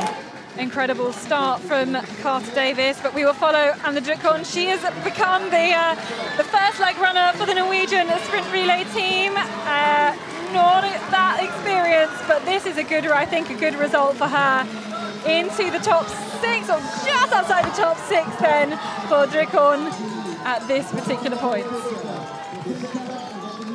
Let's have a look. We can compare Leek and Alexanderson. Alexanderson must, we think, have made a mistake around here, because she is here. She was running into a dead end in the very beginning of this leg. There we have the time loss for sure. And then not on the best route there. Simona Abersold, another one, losing a lot of time in the beginning, but then was able to pick up, catch some time. A good route, I think, from 5 to 6, the other long route choice leg. Into 6th place, equal with Elena Roos, who we know was fastest at the second TV split.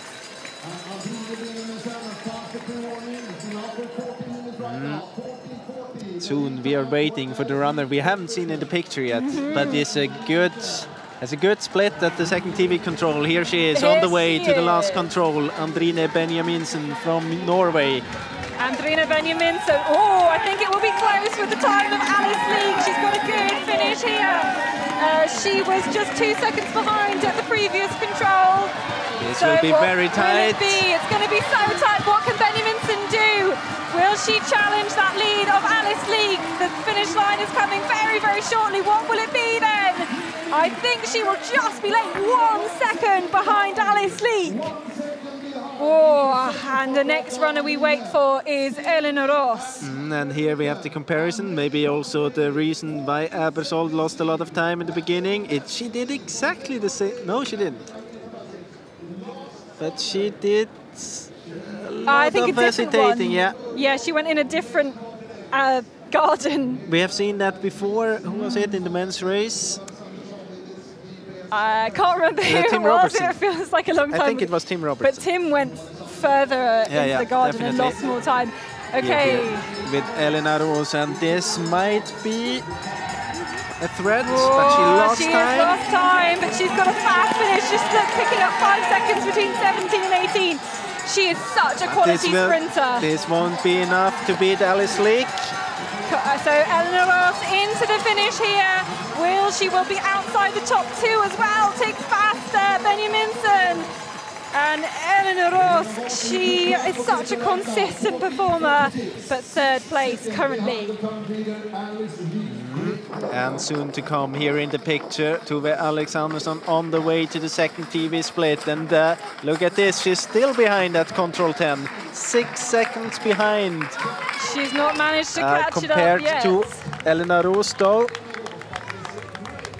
So remember, we have Alice Leek in the lead at the finish, so maybe we should be looking to compare that time of Tove Alexandersson. It will be tight Alice even Leek. compared to Alice Leek. Alice Leek is 10 seconds behind at this second TV control. Let's see here. We have the time still 6. Yeah, I think this will be faster, definitely. She's picking up seconds here, there and everywhere, and Alexandersson takes the lead. But also we can mention at the arena passage, Megan Carter-Davies into a new best time. 14 seconds faster than Emma Biesmo, and we know that Emma Biesmo lost a lot of time, so she's 16 seconds faster than Tove Alexandersson. And Megan Carter-Davies was the last starter as well, so but she is the last one there. Jana Shikova into 4th place, working really, really hard. She is, I feel like one day it will come well for her. Here we might see why or where Elinor Roos lost time. Yeah, it was on the route choice, not a good route there. It was kind of she didn't do the triple Biesmo mistake, but she did at least one of it. The route choice in itself isn't it very good. I think this is the place where she lost the lead. And so the next runners we are waiting for, Simona Abersold to the second TV control, and then the last starter, Megan Carter-Davies.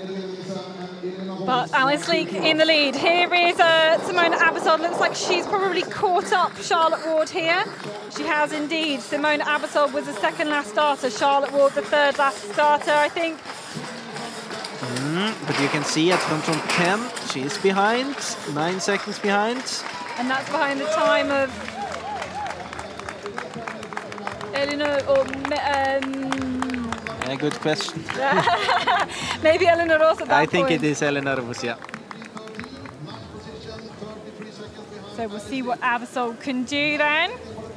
Abersold at the arena passage was just behind to Alexandersson, 2 seconds behind. She's still behind. She's even further behind now, I guess. But it's not much. It's not much. She is 10 seconds quicker than Alice Leek, our current leader at the finish, though. I think that's one you want to look now for. we are waiting for Megan Carter-Davies coming to this second TV control as well. See here. You can see some of the orienteering of Megan Carter-Davies. Feels that she had some hesitation into control 5, but then had a good route here. Look at this lead. And And here she is. She is then through to this TV split time. What can she do? Oh, it's really close at the top here. We have really seen that many times now. The fight between Megan Carter-Davies and Tove Alexandersson. I feel like they were in the same qualifier as well. I think the fates brought them together. Yeah, and Megan Carter-Davies has beaten Tove Alexandersson in the qualifier. Yeah, absolutely. And will she go into a lead here? Yes, she will. I think she will. Oh, but it's tight. It's only 4 seconds. Oh, incredibly tight, and there's still a bit of running to go. So Carter-Davies, Alexandersson, Abersold separated by 6 seconds then. Ahead of Eleanor Ross, who's already into the finish. Alice Leak in first place currently, remember. And we have about 4 minutes of running to go. We haven't seen that control yet, but here is Alice Leak in the lead, and in about a minute we are waiting for Tove Alexandersson. She's here in the picture. Let's see how this race is developing for the big star of the sport, Tove Alexandersson. She is the huge star of orienteering, and we'll see what she is able to do. Alice Leak waiting nervously at the finish line. And it's going to be, I don't think that was the and look at that, 19 seconds behind at control 17. 12 seconds at 18. I don't think she's going to make it. She most definitely not. Tove Alexandersson will not win here today. She is late. She's proven that she is human. She is incredible, but it's not hers today. And so Alexandersson, she is outside of the top 3. And I can tell you, Katherine, we will have a British victory today. It's either Alice Leak or Megan Carter-Davies who is going to be the world champion. Well, victory or no, because we've still got Abersold to go through. Oh yeah, that's true. I'm not there yet. So they've got a medal. So let's One of them see here. has got a medal. But Alice Leak, and yeah, you can see that Abersold is ahead. I totally forget about Abersold. Of course, we have to count Abersold in because she is ahead of Leak. And she's running alongside Charlotte Ward, the two of them running together. But Megan Carter-Davies is the last starter. Alice knows that, I think she's got a medal because it won't be Charlotte Ward. Yeah. She knows she's got a medal. But what a performance by the British team at this World Championship. But let's take Simona Abersold, of course. I totally forgot about Abersold, to the finish. And it's looking very good for Simona Abersold. It looks like she will overtake Alice Leak here. But Alice, she was 4th last time. She will get a medal this time.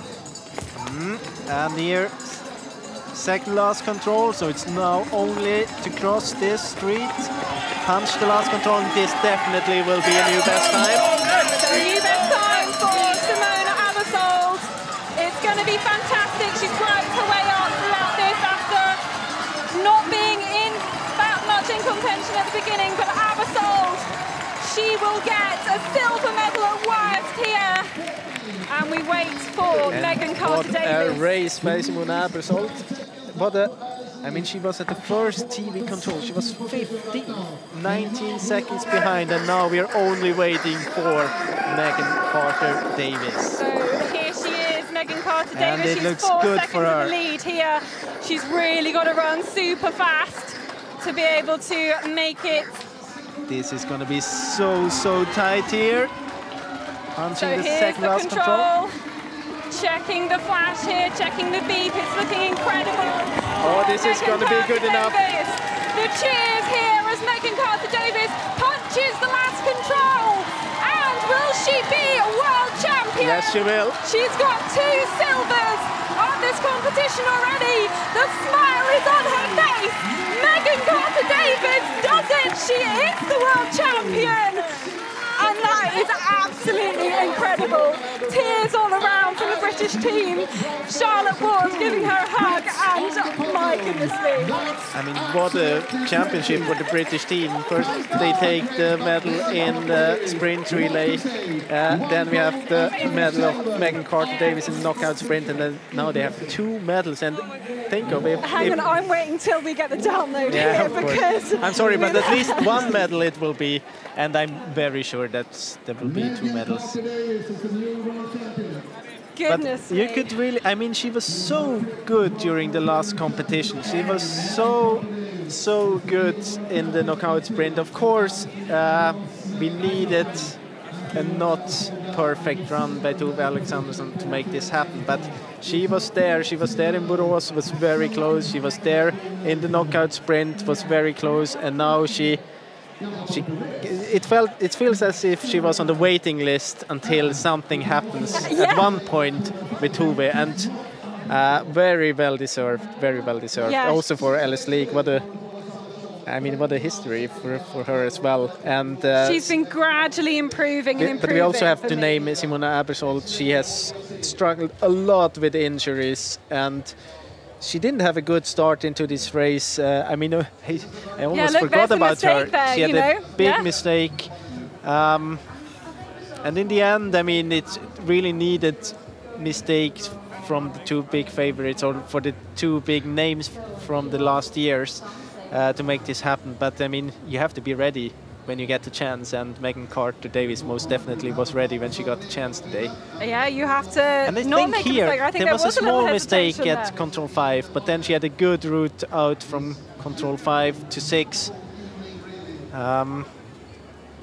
Also here you can see that all of the medalists were running through this backyard, but the gap here is huge already. Good route here by Alice Leak. I guess this is the fastest one. Yeah. For me, it's a little bit slower from Aebersold there.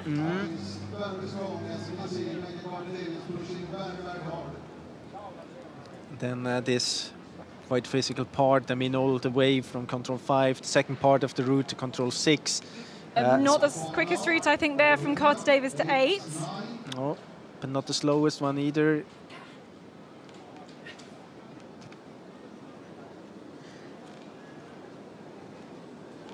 And then here you can see that Aebersold is getting quite close.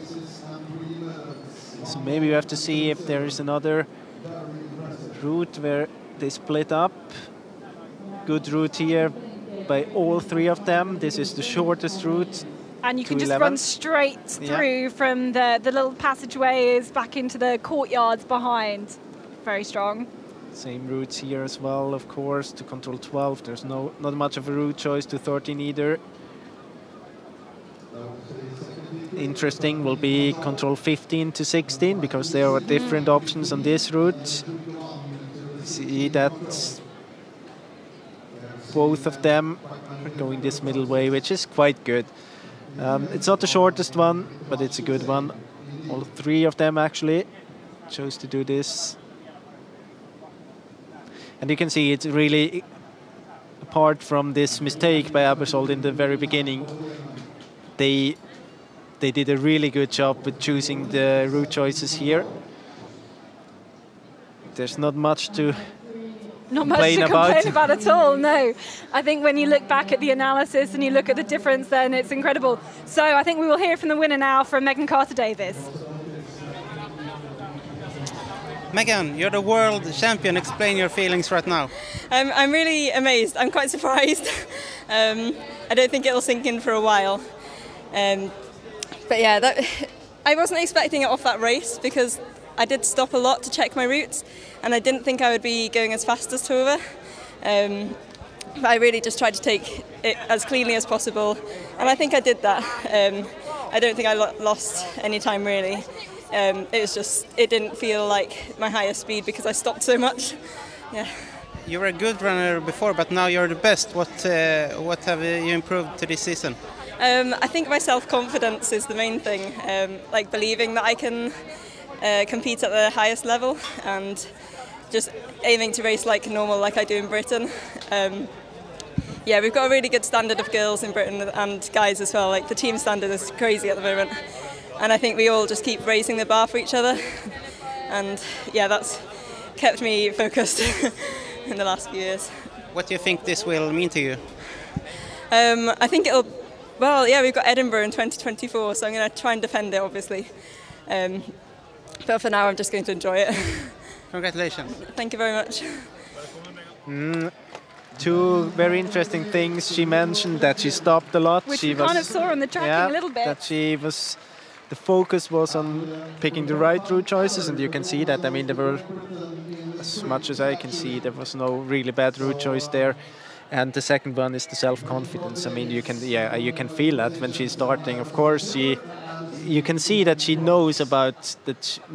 That she's maybe not going to win if she has a good race. But only the fact that she dares to stop before she is taking decisions shows that she has great self-confidence, because that's exactly what you do when you're not sure and you have the confidence that you could end high up in the result list. Then you dare to stop and dare to make good decisions. She's such a humble person who has a great team around her. She is so generous to everybody around her. But if I look back to a couple of years ago or before the pandemic, where she didn't necessarily think she'd make, she didn't really feel like she belonged in a final of the knockout sprint. She went out in the semi-final. It just didn't feel like she believed. That difference has made it so much. Alice Sleek, she's improved. She got a top 10 at the World Champs in Latvia. She got 4th place in the Czech Republic. She's now improved that to 3rd place, and she's realised that what she just has to have is kind of a normal run. You don't have to do anything special, but you have to just not make any mistakes, and that's a normal run for her, and you end up with a bronze medal. And I'm kind of happy. I promised you a gold medal, and you got one. I'm trying to be unbiased this whole way, but I've known the team now for a good few years, and it's amazing to see them have that success. I mean, it's really amazing to see that team, and that's also something she mentioned here, that they have such a high quality in the trainings and in their team now. I mean, you can see it here. Yeah. 2 runners in top 3. Chris Jones, who missed out from the medals, very and Ralph Street unlucky, in the top and Ralph Street in top 6. The sprint relay team is really amazing, so it looks good for Edinburgh. Yeah, bring on Edinburgh 2024, that's what I say.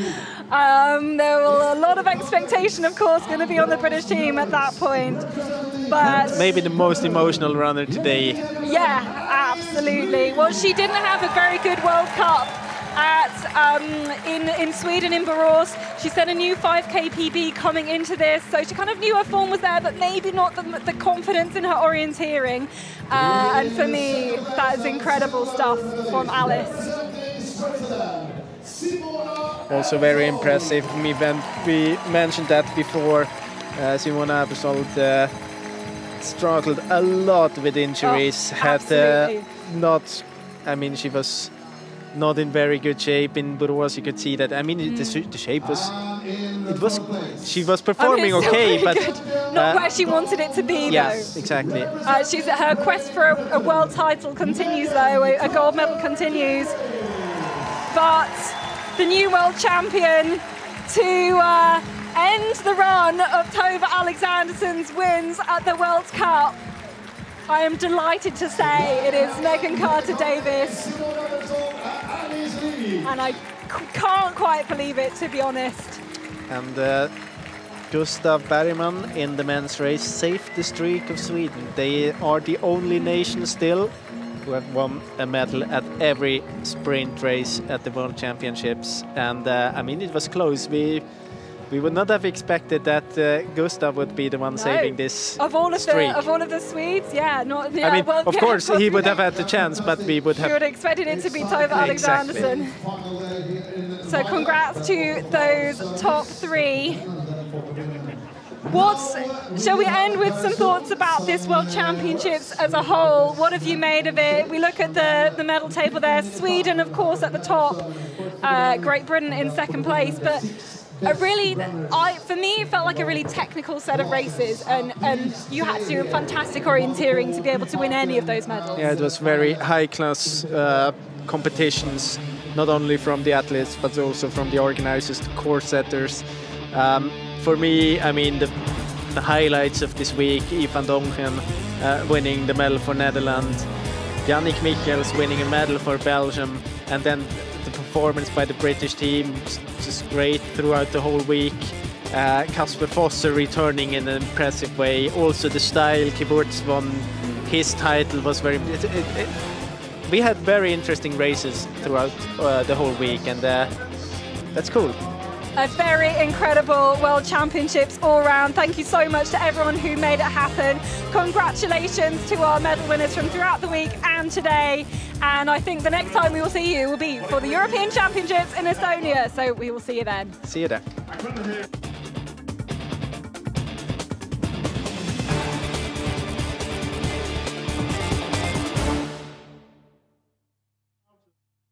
Of this great event. What a sport. I didn't know I liked orienteering. It's a great sport. It's exciting. Even though the Swedes win too much all the time. We have had more than 350 elite athletes competing over the last 3 days, and more than 800 amateur athletes. Let's give them an applause, all of them.